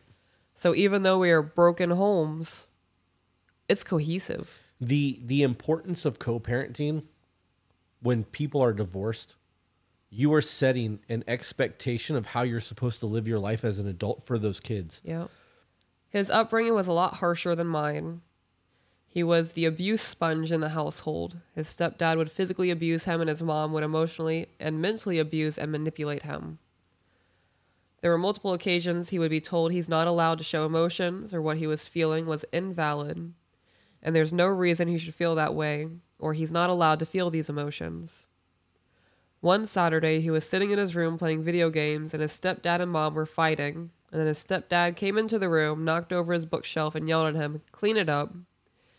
So he started cleaning up the books, and not fast enough for his stepdad, and he got the shit beat out of him. I think we've read this. This does sound familiar. Okay. Are we going to keep going? Yeah, I mean, I'm committed at this point. Okay. Maybe we'll get a different outcome. That's how it always worked. If his mom came home in a bad mood, she made sure everyone in the house suffered too. Experienced that. Yeah, I've experienced I've actually that. experienced all of that. Yeah. Not the stepdad doing outrageous things like that just because he's angry. But yeah.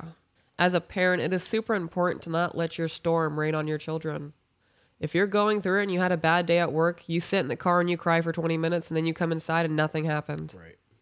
Decompression time. There are times when the kids are nonstop and we have nonstop stuff going on in life, and the kids and I have been out of the house for 6 hours because we're shopping and doctor's appointments and you need me to go to the bank and all these other things. There was a time we pulled into the driveway and I was so stressed out and I was so aggravated and I was overstimulated, and I can hear the kids chewing and the dog barking across the street, and it was just, I cried in the car. And the kids came up to the front and they were like, "What's the matter?" And I'm like, "I'm just frustrated." And they were like, "It's okay to be frustrated." Yeah. And I sat in the car and I cried, and they were doing whatever they were doing in the passenger seat. And it was good. I did not yell at them. I did not freak out at them. I did not say, "Don't talk to me." I was like, "I am frustrated." And they were like, "I get it." And that was it. We carried about the rest of our day, and it was dope. You need to learn to regulate your emotions. Yeah. You know, doing that in front of your kids too also shows them how to regulate their own emotions. Because being frustrated and crying but not screaming and throwing things is an okay thing to do. You're allowed to feel frustrated. The actions that you take from the emotion you're feeling is what can be shunned. Right. In summary, he was silenced and traumatized and learned how to turn off his emotions and feelings. He never dealt with the trauma from it all. He just shuts it out. He tells me I've saved his life multiple times because I've helped him see the abuse and manipulation that was happening around him. He has always had a hard time trying to communicate his feelings or thoughts to me because of his past. It is the biggest challenge we face still today. I'm a stay-at-home mom and wife, and he goes to work. We live where he works in an apartment complex, so he walks across the street. I take care of everything in the house and the children. He is a great dad to the kids and helps with anything for the kids. Recently, we have found ourselves in the same argument about once a month. It always seems to start when I come to him about some things that I feel are off, such as he becomes very distant. He doesn't really give me any sort of attention. When I try to spice up our sex life, 9 times out of 10 it gets shut down.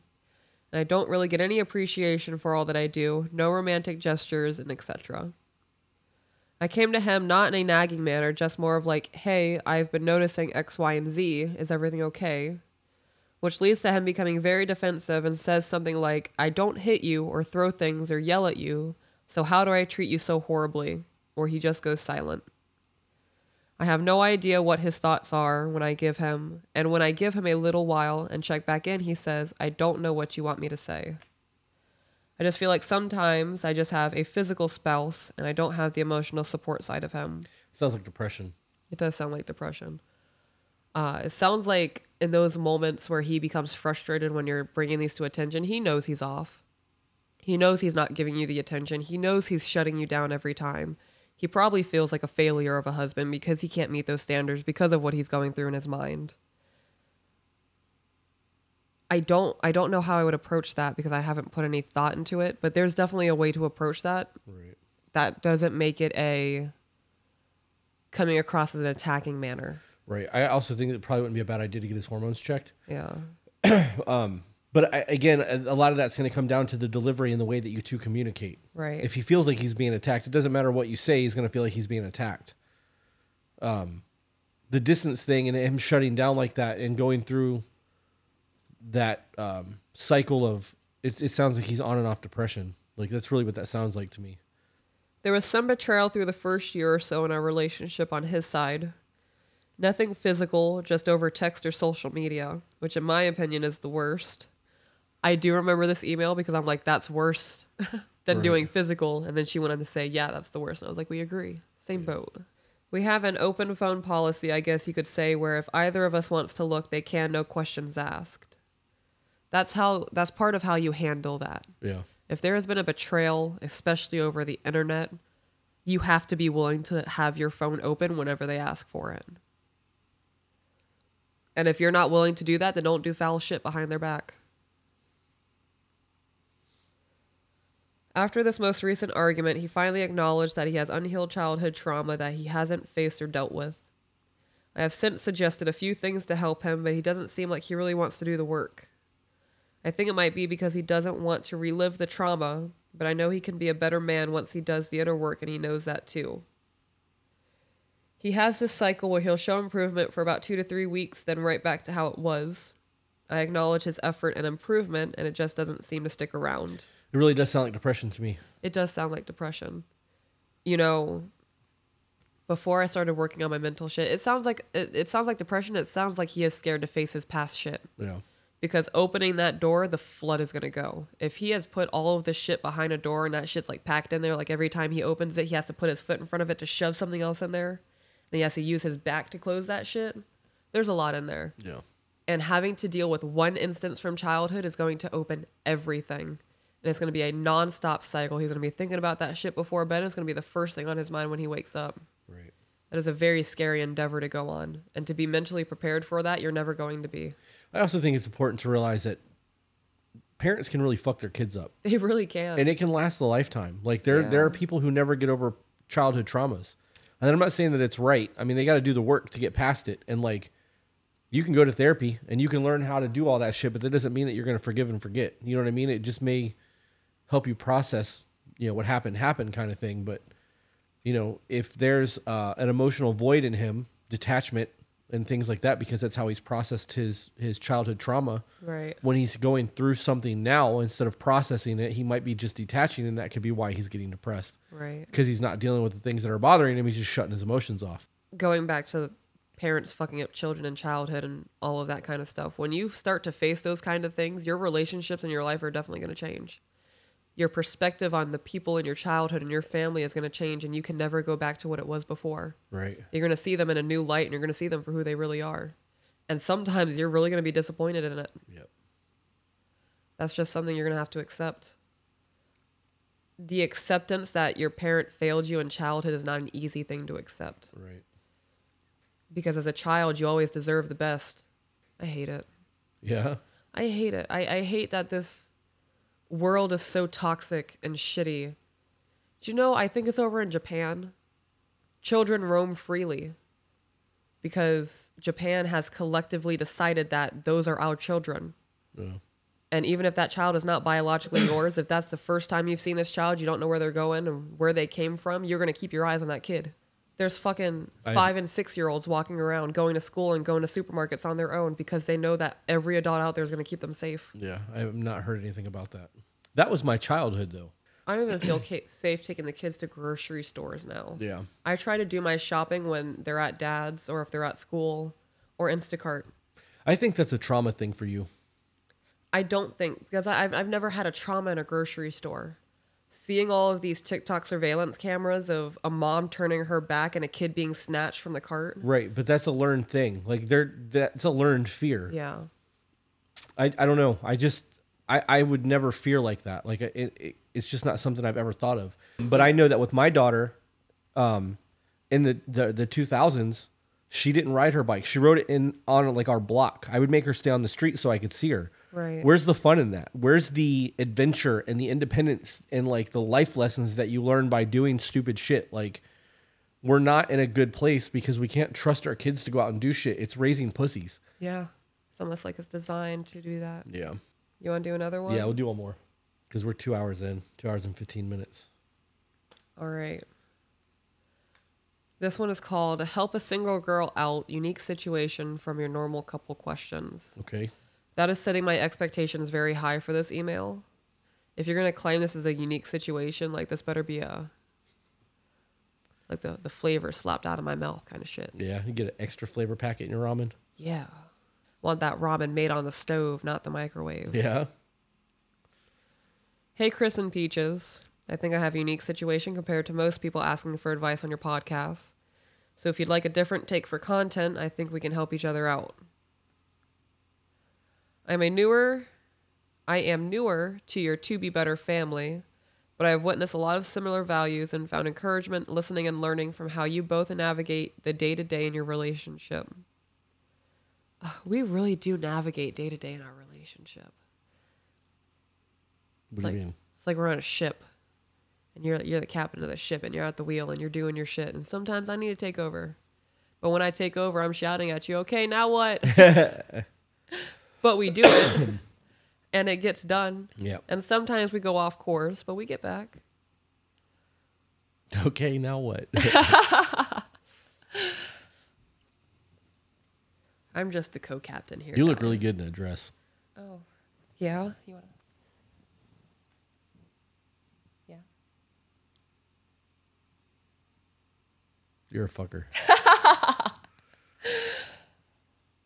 I'm glad that actually did something to you because I felt so silly. You're a fucker. Yeah. Yeah. I'm getting all red now because I was totally out of my comfort zone. It's been a week. A week. I'm going to ruin you. Yeah, right. Good luck with that.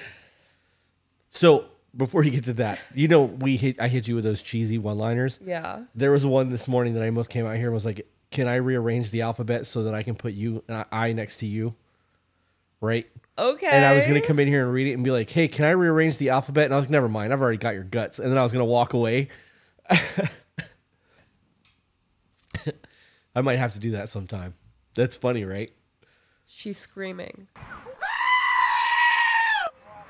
It's crazy that people say you're To Be Better family. Yeah. We have built a community. We have built a community. I don't want to be the mom. Well, we're not. People are saying that on the internet. They're calling us mom and dad. It says a lot. Yeah, Like it your does. families are that fucked up that you're picking us to give that title to? Random people on the internet. Wild. I mean, I can see it. I'm just going to say our kids are lucky to have us. Yeah. Yeah. Maybe. You know, I'm fully prepared for them to be grown-ups and hit me with the things that I fucked them up with in I'm their sure childhood. they will. Oh, yeah. Kids are always going to do that. Always. And I am fully prepared to apologize for it and say that I will do better. Yeah. I never want them to feel invalidated with their experiences with me. It's going to hurt hearing that I did things that hurt them, but I'm ready. Yeah. I never do it intentionally. Yeah, I think they'll be way minor, though. Yeah. Thank you for sharing, even when it's uncomfortable. I am in a season of working on my emotional intelligence, coping mechanisms, communication skills, and becoming the woman my ideal partner would find their peace in. Good. Doing the work now set my future relationship up for success. So here's the problem. I am struggling with two fundamental aspects at the moment. Trusting a man enough to follow him / let him lead me. Lots of phonies and narcissists out there. I hate that word. And getting out of, I was going to say I hate the word phonies too, but I know you meant narcissist. I actually like the word phonies. It just makes me chuckle. It's such a stupid word. And getting out of the habits I have from operating in my masculine energy out of survival. I don't want to stay in that bubble, but don't know how to step out of it. I know men like straight to the point statements, identifying the problems that they can help fix. So there you go, Chris. All right. So on that, it's not a matter of trusting a man. It's a matter of finding a man that's capable of leading you. Right. Because not all men are capable leaders.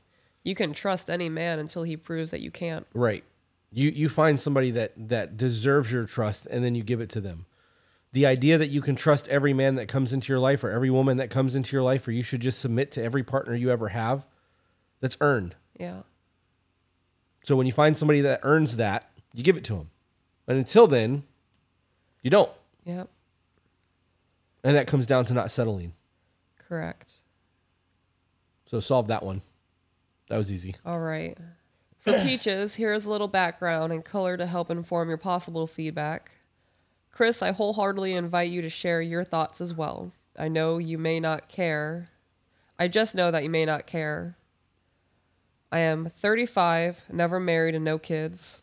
I happen to have a very high-powered job, but it is not my passion. Well-educated and a very curious person who always has a hunger to learn.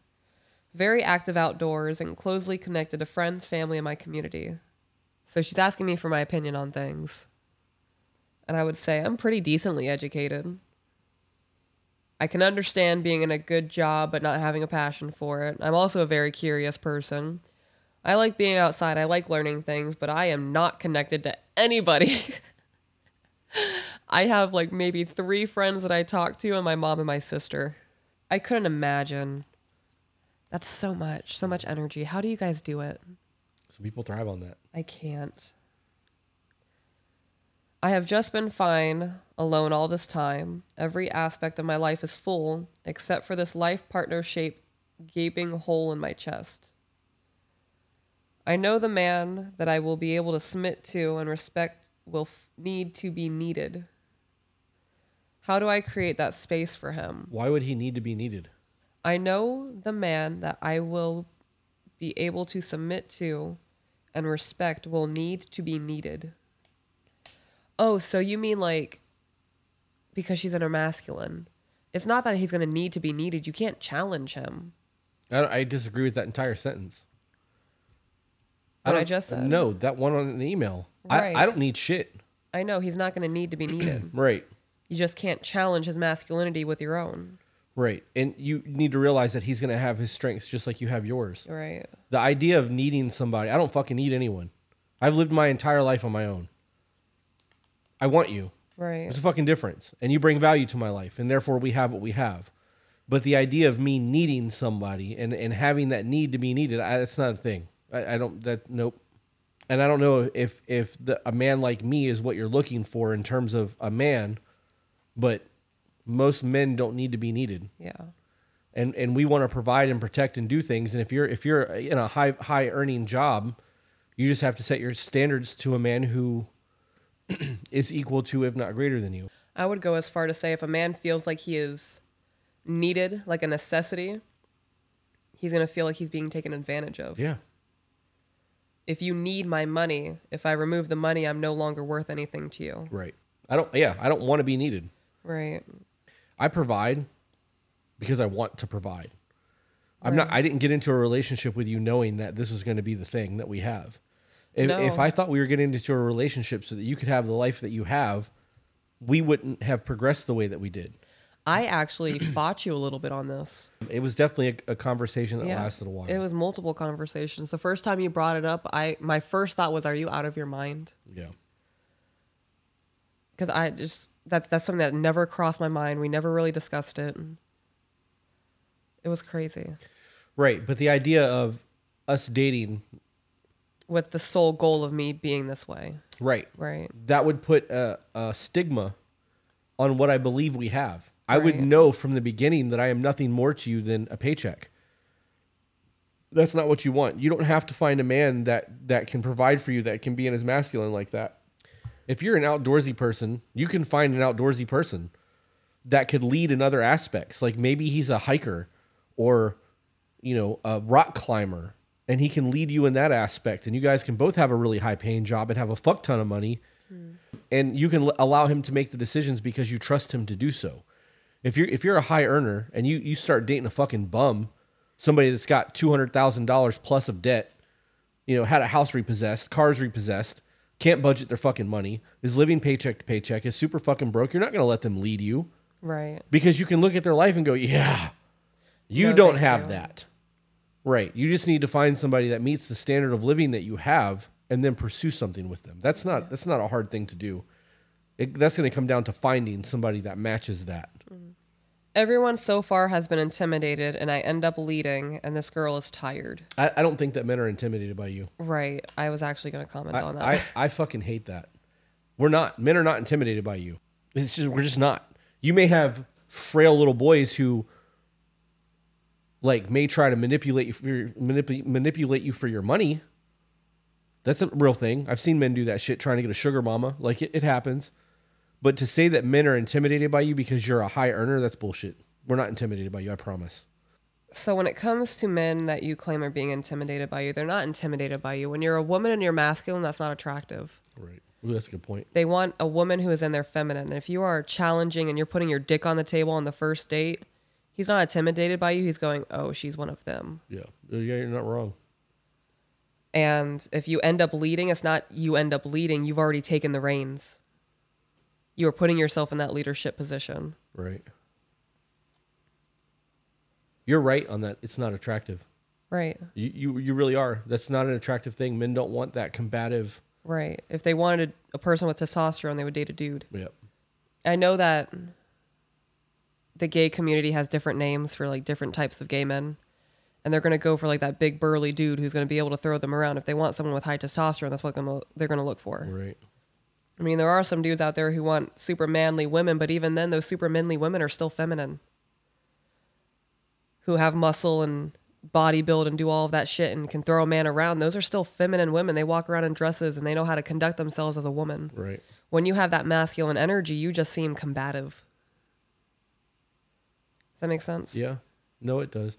But I also don't think that it's fair to compare masculinity with the combativeness. Because I don't think that's a masculine energy. If you have standards and you're not willing to go below those standards and you're dating fuckboys, you're off rip going, this is not what I want. Right. So you are making it a problem right off rip. You're destroying the relationship before it starts because you realize that this person's not up to your standard. It may not be a masculine thing. Like if you were dating somebody that was a basement dweller on the first date and you realized that, you would be a very different date than it was when we went on our first date. Right. Because you realize what you're dealing with. I mean, I guess maybe that could be a masculine thing. I don't know. I think it's a self-sabotage thing. You're just trying to weed through the bullshit to find a quality individual. But I also agree that it's not attractive. I'm also curious about your thoughts on physical stature and the dance of submission/being led. I'm a 6 foot tall former D1 athlete, and I carry that confidence. The pool of men who are not ego bruised by that fact is as deep as a Dixie cup. Well, you got an ego. Yeah, that is pretty egotistical. You can find men that are manly that would fucking throw you around like a rag doll. I don't care if you're 6'1" and a D1 player in high school or college. Right. Are you still in college? Because that was, are we Al Bundy in this shit? Yeah. Because what happened when you were a younger person compared to what you're going through now, you're not the same person. You're not that D1 athlete anymore. And if you are that D1 athlete still, there are still men out there who fucking work a blue collar job that would look at you and go, "Excuse me, Raggedy Ann?" Yeah. Yeah. First time I picked you up and threw you around, you were like, "What the fuck just happened?" I was off the ground. You were blown the fuck away. Yeah. I can pick you up from a seated position, stand and carry you across the house like it's nothing. Yeah, you can. I'm a big Amazon D1, blah, blah, blah. So? I will never forget the time that you texted me that you were benching my weight. I have video of me pressing over 400 pounds. I'm obviously not there anymore. That was 10 years ago. But I am still a very strong person, even with the injuries that I have. That comes down to a life of just strength training and being a big country boy. Like I can throw a bale of hay from the back of a pickup truck into a loft. I can do that all day long. I have that. I mean, I probably don't have it as much as I used to, but there is that natural strength there. The question is if you found a man that was trying to throw you around like a rag doll and showed you that he had the capability, how much would you fight him on that? Because if he tried to pick you up and treat you like that, knowing that you were going to enjoy it, and you tried to fucking submit him and put him in an armbar or a triangle choke or something while he was trying to carry you around, that's not attractive. Yeah. Like at that point, he went from trying to be sexual playful to you trying to fucking end his life. Like there's an ebb and flow. Right. If I tried to pick you up and you tried to squirm and fight your way out of it, You would never do it again. I wouldn't, because you're clearly showing me that that's not something you're interested in happening. Like you're not enjoying that. It's not fun for you. Put you down. I have zero qualms about height. If someone has a mission that I can get behind and can lead from a place of authority that I can trust, height is a freaking number that I don't care about. That's good. It always ends up being a problem for most men I date, though. Eventually, they start to do things like ask me to not wear heels, then ask me to be muted and quiet so I don't stand out. Then they overcompensate and get a little mean with backhanded comments to put me down so they feel elevated. So you just date weak men. It does sound like weak men. Yeah, I mean that's Stop dating. When the right person comes along, the right person will come along. Don't seek that person. yeah. When you are seeking that person, you're going to have to deal with this shit until you find the one in a billion. The fact that you and I are together absolutely blows my mind, and I feel absolutely blessed. This shit just doesn't happen. Yeah. It's not a coincidence. Yep. And we weren't seeking for each other. Yeah, it sounds like she just keeps finding weak men. And why aren't you weeding those weak men out in the beginning? Right. Like you know. Real recognizes real. When I walk into a room, I can tell who the fucking threats are. And I know who the pussies are. I can look at the room and say, okay, bitch, bitch, bitch, bitch, threat, bitch, bitch, bitch, bitch, threat. You can do the same thing. If you learn to read a room, when you sit down on a date, you know within the first 5 or 10 minutes if you're dealing with a bitch or if you're dealing with a man. And if you're dealing with a bitch, just don't go on a second date with him. Yeah. It's not hard. You know, I kind of do the same, but with women when I walk into a room. Not that they would ever be a threat to me. Because really, if a woman's going to be a threat to me, you're going to have a pew-pew on you. Otherwise, Yeah. The great it's going equalizer. down. Yep. But outside of that, when I walk into a room, I can immediately tell what woman is insecure and what woman's not. Yeah, you just learn to read a room. Situational awareness goes a long fucking way. You know, I also do look at men like that. I can tell what man's a bitch and what man is not when I walk into a room. Yep. Like if I'm out in public and we're not together, if I'm running errands or something, when I walk into a store, I look around and I see if something goes down, who am I going to go to? Right. It's situational awareness. Yeah. That's all there is to that. And knowing that and being able to read that room and being able to ascertain those things is going to serve you a lot in life. This is a cycle I'm so frustrated with. I can't control my height, so what else can I do? You control your attitude. So the one thing that I would do, the first time a man asked me not to wear heels, fucking kick rocks. Yeah. When I put on heels, I'm taller than you. Mm-hmm. I'm not going to stop wearing heels. No. My ass looks amazing in heels. I couldn't imagine me asking you to not wear heels. I don't Right. give a shit if you're taller than me. And if somebody was ever like, dude, your woman's taller than you, I would look at you and be like, really, Raggedy Ann? And you would be like, oh, no, it's not like that at all. Because I will throw you around like a fucking rag doll. Right. And I gotta be honest, as shitty as this sounds, and this is going to sound shitty, even if you tried to fight me, I could still throw you around like a fucking rag doll. I know my strength. So my physical stature makes up for my height if you're in heels. If you were 6'5" and 280 pounds, I could still pick you up over my head. Yeah, height means nothing. Are there questions that I can ask? Actions I can take to make a man feel more secure? Watch the gentleman video, commit it to memory, and look for men who follow that behavior pattern. Because men who have the thought process like what I laid out in the gentleman video is not going to give you all of that bullshit. You're going to be dating a different breed of human being. I do sprinkle in obvious ones. I ask them for help and advice. I give genuine compliments. I actively listen. And I don't leave them hanging in thoughtful actions, but I have been unsuccessful. Is there a creative take that you can think of? I don't want to completely shut down who I am, but I long for a partner who I can operate in my feminine power and be soft and nurturing and fiercely loyal to my person. I want to build an empire together. I just don't see a way forward without having to sacrifice myself. Why would you sacrifice yourself? The only thing I disagree with in that entire email is that whole D1 mindset. Yeah. If you think that you're some badass because you were a Division I player, like that's a very small fraction of who you are as a person. Like I gotta be honest, the high energy job, not having kids, like none of that is a flaw. There's nothing in that email that screams like this is a problem. The D1 mindset and like having the feeling that you have men that look up on you instead of, you know what I mean? Like instead of eye to eye. I think that really comes down more to the quality of man that you're dating. The dating pool is shallow as fuck. The good ones are taken because women who get a good man fucking realize it and they fight for him. It takes work.